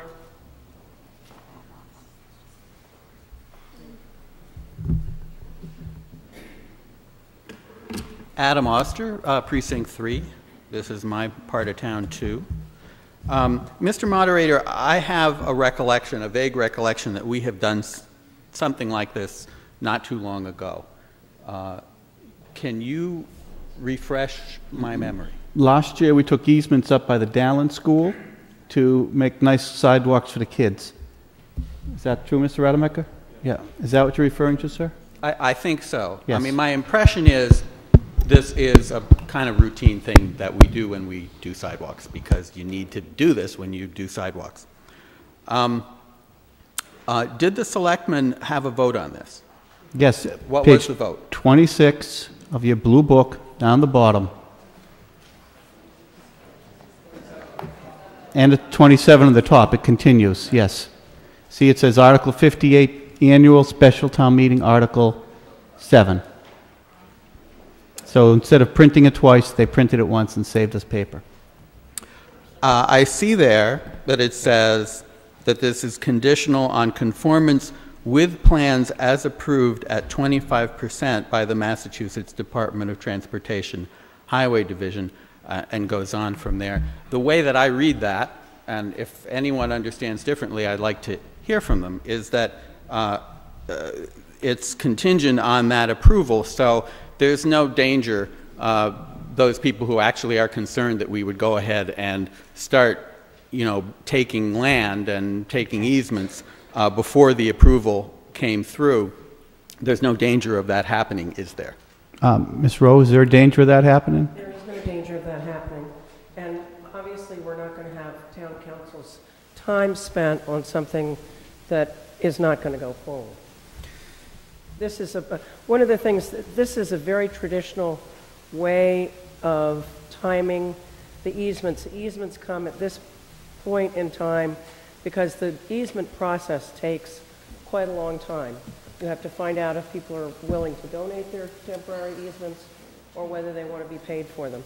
It's very time consuming, as Mike can tell you. And the reason that we're starting this now is to start the process. The design is not finished. So we don't have the final exact permanent easements or temporary easements. It's to start a process, and that's the reason for it. Mr. Moderator, it seems to me that there's a kind of an irony here. I understand that there's a lot of controversy about the design of the project, but it sounds like should town meeting withhold this authority from this particular project because of its association with this design, that the result would be that the design would go through and that the road would be completely rebuilt, and in fact bicycles would have a first-class accommodation as a result, but pedestrians would not. And that's not fair to those of us who live in the neighborhood. It's really not fair to people who are in wheelchairs and using walkers and have to get around. And it's also unfair to put businesses through the agony of construction, which is going to be considerable, and then say to them, oh, but the sidewalks that people use to get to your front door, second-class job. So I'm going to ask town meeting, including the opponents of this project, to seriously consider letting the sidewalks get fixed, because they're in rough shape and they really need it. Thank you, sir. Mr. Peter Fiore?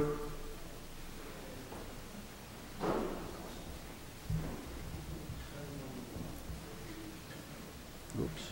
I meant to call Elsie. Peter Fiore, Precinct 2. I'm just curious if the selectmen or the DPW spoke with any of these abutters and got any kind of preliminary idea if they're going to just hand over the easements or they're going to expect to be compensated.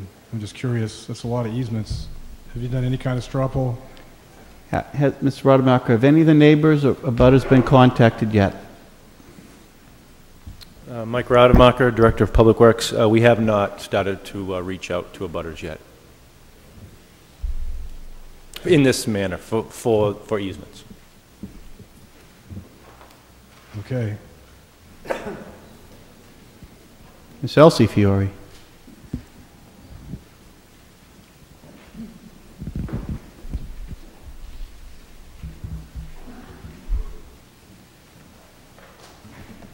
Elsie Fiore, Precinct 2.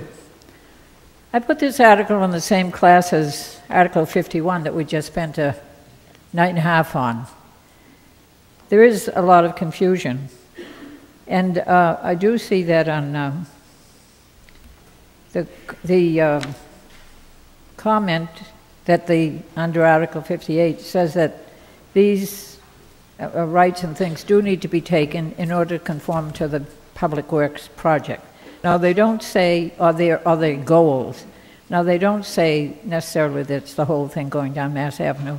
But as a previous speaker just said, this whole thing is the benefit of bicycle riders because there's not enough room on our bike path for bike riders. And the bike riders want to tell us that they're very safe.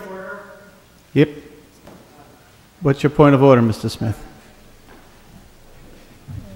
Fail to see the relevance of this to the easements on the sidewalks? Yeah. They're questioning your scope of the bicycles and the easements of the sidewalks. Can you explain? Well, I only know that I guess that I probably made a mistake in going into the discussion of the project itself, but it seems to me it's mentioned in these articles, which are confusing because they're in two books, and it said the Arlington Board of Selectmen, we're going to report on this. And in Article 7 of the special town meeting, in the original article that's in this thing, it says that the replacement of the sidewalks is in connection with the Commonwealth's Transportation Improvement Program, which includes widening the sidewalks so the businesses can have dining out on the sidewalks. And that's not in the Article 7 warrant, Ms. Fiore. Article 7 warrant, as printed in the warrant, just talks about acquiring outright or acquiring permanent temporary easements along Mass Ave, et cetera, et cetera, et cetera. It talks nothing about sidewalks and dining and anything like that. That's in the big old plan that hasn't been approved yet.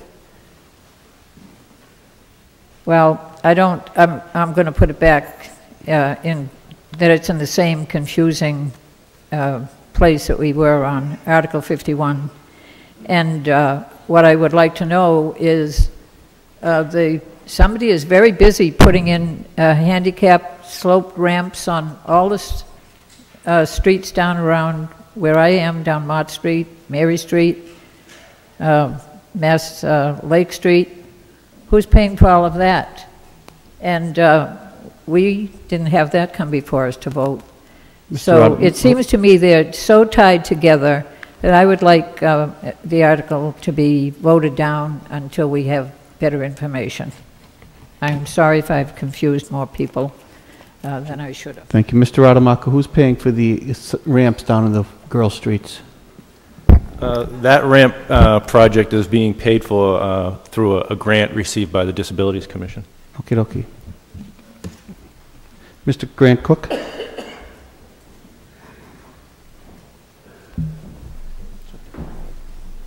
Grant Cook, Precinct 6. My credibility in this issue, actually, I live on Orvis, which is kind of just a little bit up off Lake Street, and I look out every morning to see cars backed up on my street, trying to cut through the Lake Street intersection to avoid having to wait. And on the weekends, I look out my front window to see cars speeding by at 40 miles an hour trying to avoid an intersection. And as I look over to my newborn son and realize he'll be playing out there one day, I'm deeply troubled by how this is being handled. I know the initial justification for the project and the easements and everything around it was tied to safety, and I worry that, at least in my perspective, the cut-through traffic safety issue hasn't been addressed. But it probably is out of scope. Yeah, let's keep it within the scope. But let's look at the proponent. Let's look at the issues here around this. I mean, there's a group of people who are vehemently in support of this, which is the town selectmen behind me. They want this money like I want chicken wings on game day. I mean, it's free money. What the heck? You get this, that area will have to be rehabilitated.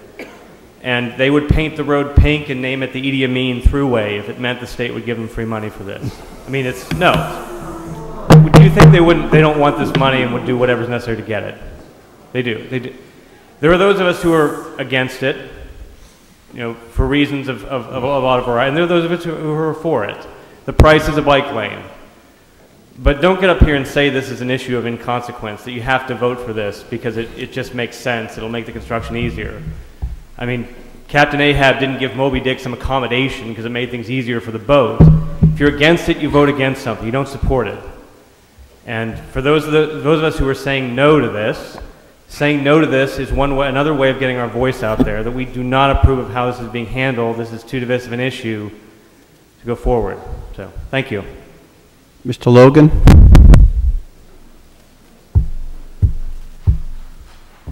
Logan, Precinct 2. I have a question for the Department of Public Works. Hey, address the question to me. I'll get who the right person is. Yes, the sidewalks, the ones that are being put in now, are they going to be wider? Are you going to be changing the width of the sidewalks, Mr. Rademacher?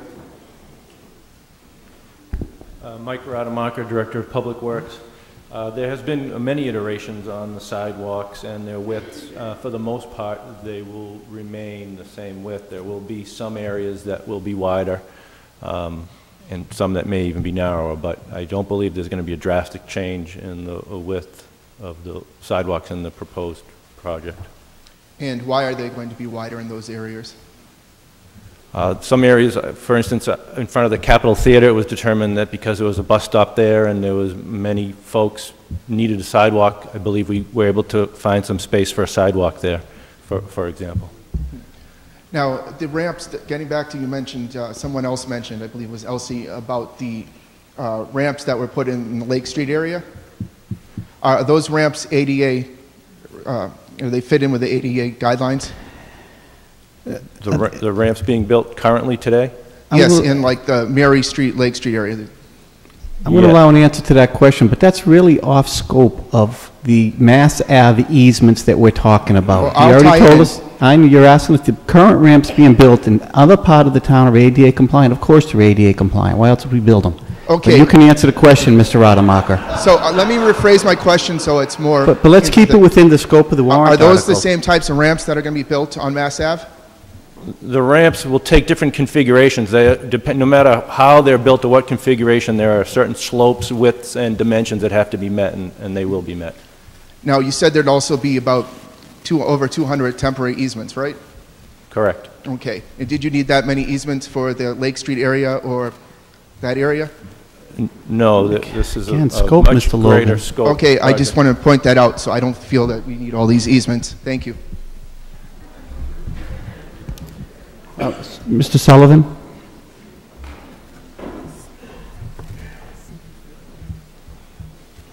I just wanted to point out that there really isn't anything confusing about this project, despite the fact that, some of the opponents of this project would like you to think this is a very confusing subject.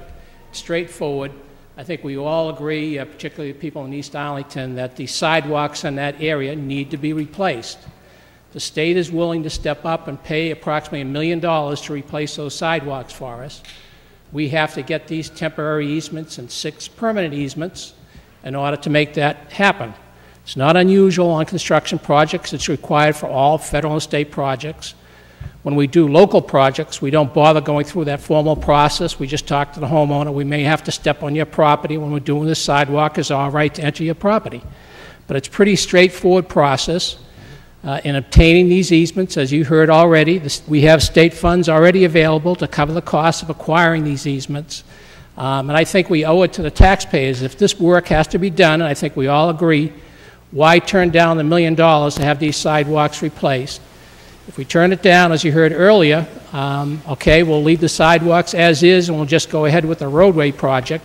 But I don't think that's doing a service to the people in East Arlington to leave the sidewalks in that condition. And it's going to be a bill that the taxpayers in this community are going to have to pay because those sidewalks will have to be replaced eventually. Thank you, Mr. Jameson.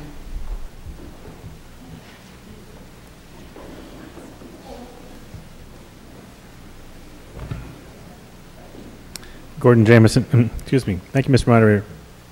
Is it on? Thank you, Mr. Moderator. Gordon Jameson, Precinct 12. What Mr. Sullivan very eloquently stated was that if we don't take the money for the sidewalks in East Arlington, we will have to pay for it out of our own pockets. What one previous speaker suggested was that if we take the $5.1 million that we could potentially put it in the town coffers. That is false, as I understand it from the discussion that has come. We cannot take that money and stick it in our coffers to help our financial situation. Our financial situation is what it is. This project is something completely different financially. Mr. Redemacher, or Mr. Sullivan mentioned that when we do local construction, we don't have to have easements. When I first moved into the town, they had redone the water and sewer drains on my street, and they came by later and did the sidewalk, which is very nice. Nice to have a new sidewalk in front of your store or house or business. Someone talked about the money. I've heard several times, repeatedly, that this is not going to cost us anything, that the state is going to reimburse us for this. The state reimburses for lots of things. We have special education costs. We get reimbursed the next year. We don't ask for a mandate in front of town meeting that that process is going to happen. Someone mentioned we're spending money without an appropriation. We're not. We're getting reimbursed. We've been talking a lot about permanent and temporary easements. And as noted by Mr. Sullivan and Mr. Redemacher, these are required to get the funds that are going to do the sidewalks and do the Mass Ave project if it's approved by the state. We've talked about permanent and temporary. These are easements. Easements, and perhaps Ms. Rice can further clarify, easements are different than taking land. If you look on the far right corner here, there's a column called total taken, square feet. That's the land the town takes from someone. I only see zeros. What this means is someone is going to build a sidewalk. I don't see anything but zeros. Correct me if I'm wrong, someone, but no one's land is going to be taken. They're going to build the sidewalk and go away, or they're going to build a sidewalk that has a little bit on your property. Now, on the ones that are permanent, I see square foot, 23, number one. Square foot, 34. Square foot, 36. I think I got one more here somewhere. I might have missed one, but you get the general idea. We're talking 3 by 10 feet or a foot by 20 feet. This is not like, you know, great encroachment on someone's land, and they get a nice new sidewalk that they can walk on or their kids can ride their bicycles on, and when they go to the ramp, they can roll their bike or their scooter or their walker up and down safely. So I think this is a great idea and we should support it. Thank you. Mr. Fisher? Mr. Hayner? Mr. Bayer?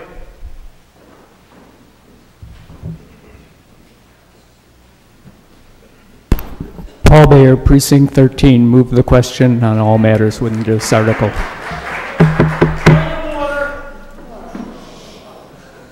What, Mr. Judd? Point to your eyes. While you're trying to find the mic, can we take our vote? My point of order is, how can we spend money without appropriating it? There's no, Mr. Judd, excuse me. May I answer your question? There's no appropriation in this article. It says that the Board of Selectmen be and hereby is authorized to acquire by eminent domain, purchase, or otherwise interest. That sounds to me like money. I don't see a dollar figure. We're not spending money. Sir, you didn't get called. I'm sorry. Juliana, are we spending a penny? I'm going to entertain you because otherwise you're not going to shut up. Please, answer your question. We're spending a penny under this article. Thank you, Mr. Moderator. Juliana Rice, Town Council. There's no appropriation requested. The expenses would be paid out of Chapter 90 money, as Mr. Rademacher has already said, that is separately appropriated. Okay, thank you. Now we have a motion to terminate debate. All in favor, please say yes. Yes. Opposed, say no. No. Debate is terminated. Do we need a two-thirds vote on this because we're acquiring property? Yes. Yes. Okay. All in favor of Article 7 recommended vote is printed in the booklet. Please say yes. Yes. Opposed, say no. No. Okay. We're going to have the standing vote because it's two-thirds because we're acquiring property. All in favor of the recommended vote, please rise. Up front, yes, you may, sir.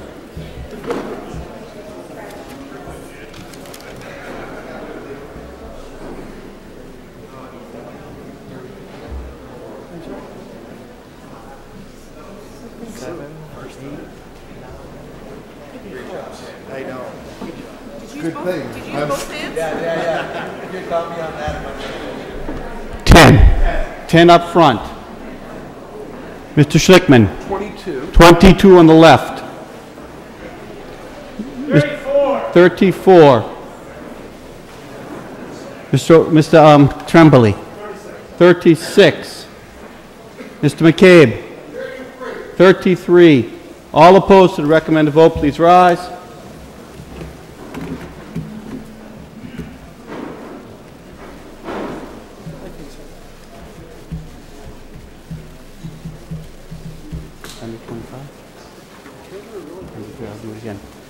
Zero up front. Mr. Tremblay. 9. Mr. Schlickman. 7. Mr. O'Connor. 5. Mr. McCabe. 11.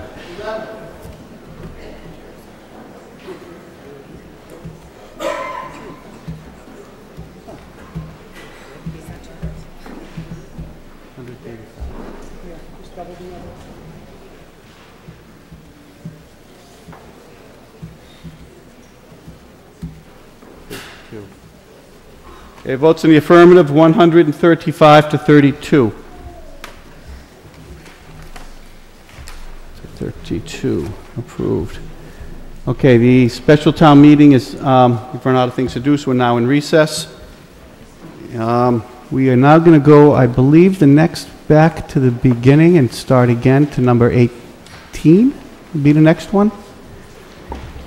Mr. Judd, I'm going to give you fair warning.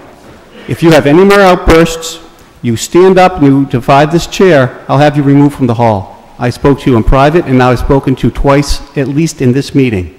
I appreciate your compliance with our rules of decorum as pointed out in the booklet. If you don't have one, we can get you one. Please, I don't have to want to speak to you again. It's disruptive of the meeting and those around you and everyone in general. Thank you. Ms. Rowe, Article 18 of the annual town meeting. 17, I think, is postponed to the 11th by my count. Yes. Yes, we're back to portable storage containers or pods. Yeah, that mic's not working too well. Okay. We're back to portable storage containers or pods. I rise to tell you that the Board of Selectmen have voted the fees for both pods and dumpsters, and they are $24.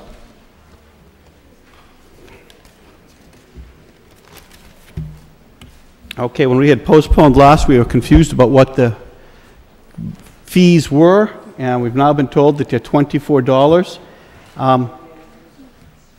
Do we have to? No. We're talking about pods and licensing them to sit on the streets, not on public property, strictly on the streets and the byways of the town. Mr. O'Connor, you were next on the list. You were next on the list. Did you want to talk about pods? Do you still want to talk about them? Pass. Mr. Jameson, do you want to talk about pods? No. There was some guy in a white shirt in the third row. Mr. Butler.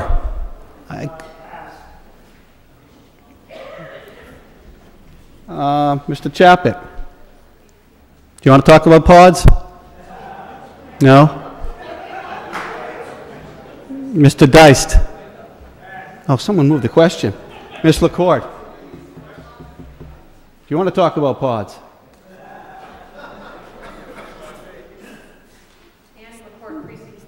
Move the question. Thank you. We have a motion to terminate debate. All in favor of termination of debate, please say yes. Yes. Opposed, say no. Okay, it is an affirmative vote, and I so declare. Yes, sir.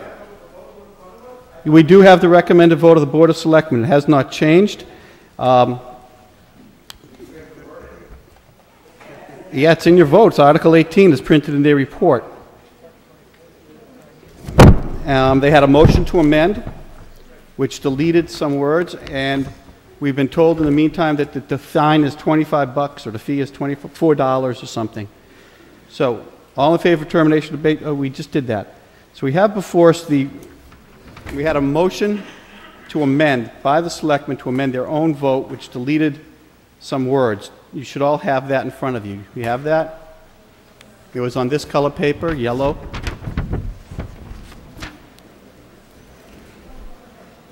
It's been on the chairs since the 27th. Basically, it's the same one, except it got rid of sentence B. Same as printed in your report, except it got rid of sentence B. Yes, Ms. Fiore, what purpose do you rise?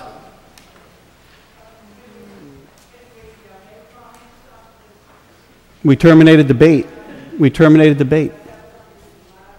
Well, we've terminated debate on all issues before us. We're now just figuring out what we're voting on. On your chairs, the yellow motion to amend. Yep. They gave it to me. Was this given to everybody, Ms. Rowe? Yes. Marika Prelka says it was. On the 27th, put on your chairs with a motion to amend, which was made and seconded. All it did was change from the recommended vote, got rid of subsection B. And that's all it did. Correct? Well, you should. It was put on your chairs. Ms. Karpelka told me it was. I believe her. What do you want, Ms. Phelps? May I help you? What point do you rise?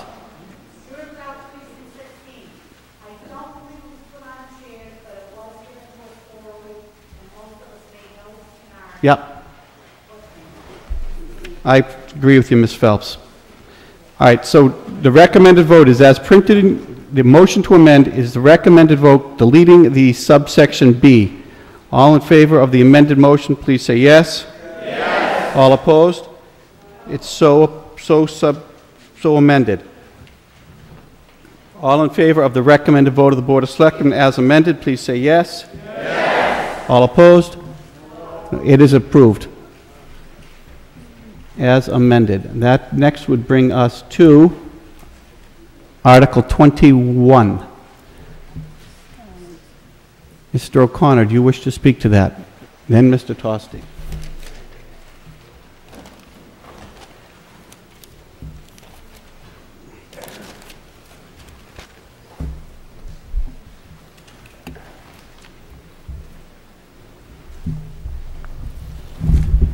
Thank you, sir.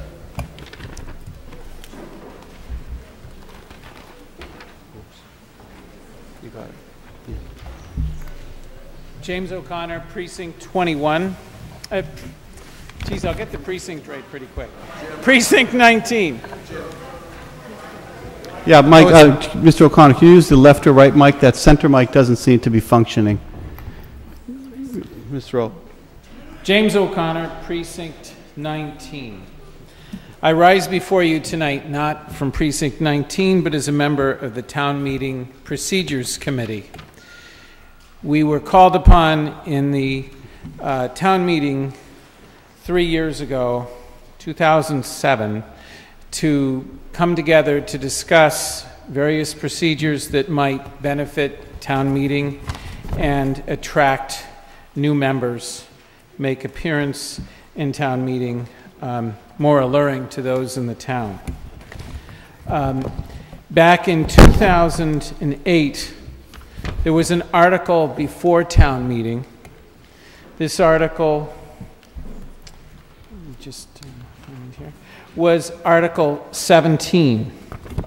Article 17, the Board of Selectmen chose to vote no action, And in Article 17 at the time, the board made no recommendation under the article. They further stated the board's policy with respect to the annual town meeting warrant is that the board shall endeavor, subject to extenuating circumstances, that the warrant for the annual town meeting be open not later than the first week of December, nor be closed earlier than the third full week of January. Further, they stated, the board will not depart from this policy without prior consultation with the Town Meeting Procedures Committee. So I submit to you tonight, since the Board of Selectmen voted basically no recommendation because the vote was 2-2, that there's a substitute article. For those of you who don't have a copy of this, it's up here, and it was presented to your seats last week, the week before. What I looked at was the prior 4 years, 2008, 2009, 2010, and 2011, and looked at the history of how this warrant has been open. In the first year in question, Mr. Marr, our town council emeritus, presented to the board on a meeting that was held on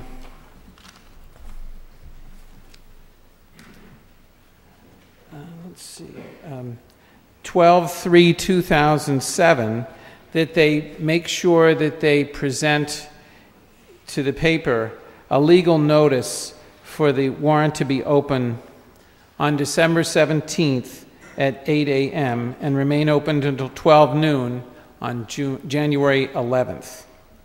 Because that affected the amount of time that the townspeople have entitlement to present a warrant article, the Town Meeting Procedures Committee presented this warrant article, was heard in 2008. The Board of Selectmen saw fit to endeavor an agreement that they would abide by a plan and come to the Town Meeting Procedures Committee if there were going to be a change. The Town Meeting Procedures Committee this year met in January, and we discussed the problem that at a December meeting on on 11/29 of 2010, Mr. Greeley proposed that the 2011 warrant be open on December 7th and close on January 7th. That didn't fit with the Town Meeting Procedures Committee, nor did it fit with the promise made by the Board of Selectmen.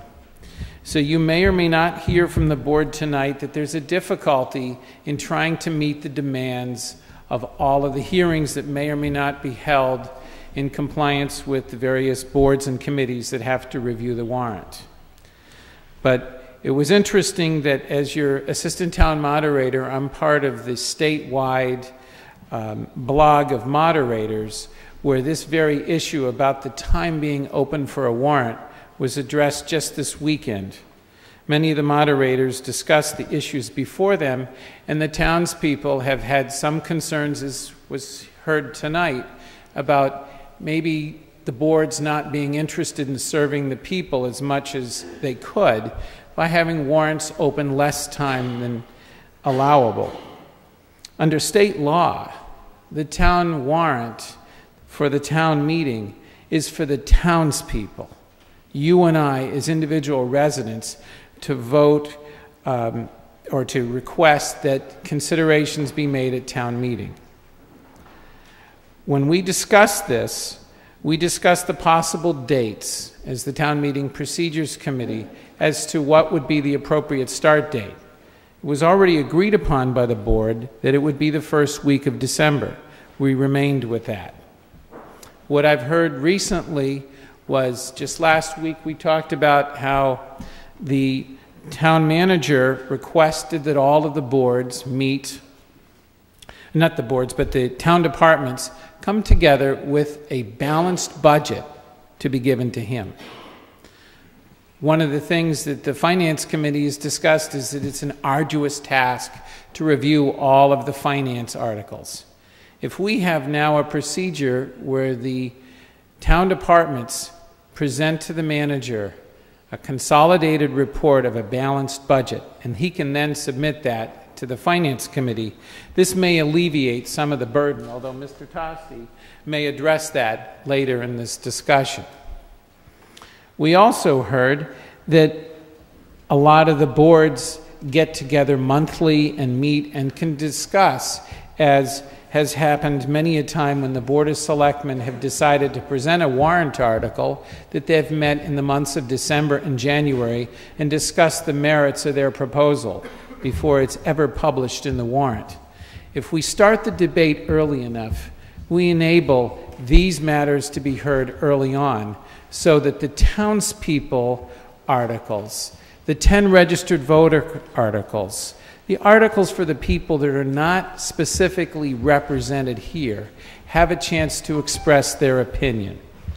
So I ask you to consider that this be the motion before us. So I ask for a second for... Seconded. And I firmly believe that this is something that the Town Meeting Procedures Committee put together so that we can have an open meeting for the public. Thank you. Okay. We have a motion to adjourn. Before we take the vote, I'm going to call for any motions for reconsideration on either the special or the annual town meeting. I already have Mr. Rudemans. I have Mr. Tostes, who's serving notice on specials 2, 3, and 6. Any other notices for reconsideration? Seeing and hearing none, all in favor of adjournment, please say yes. Yes. Opposed? We're so adjourned till Wednesday.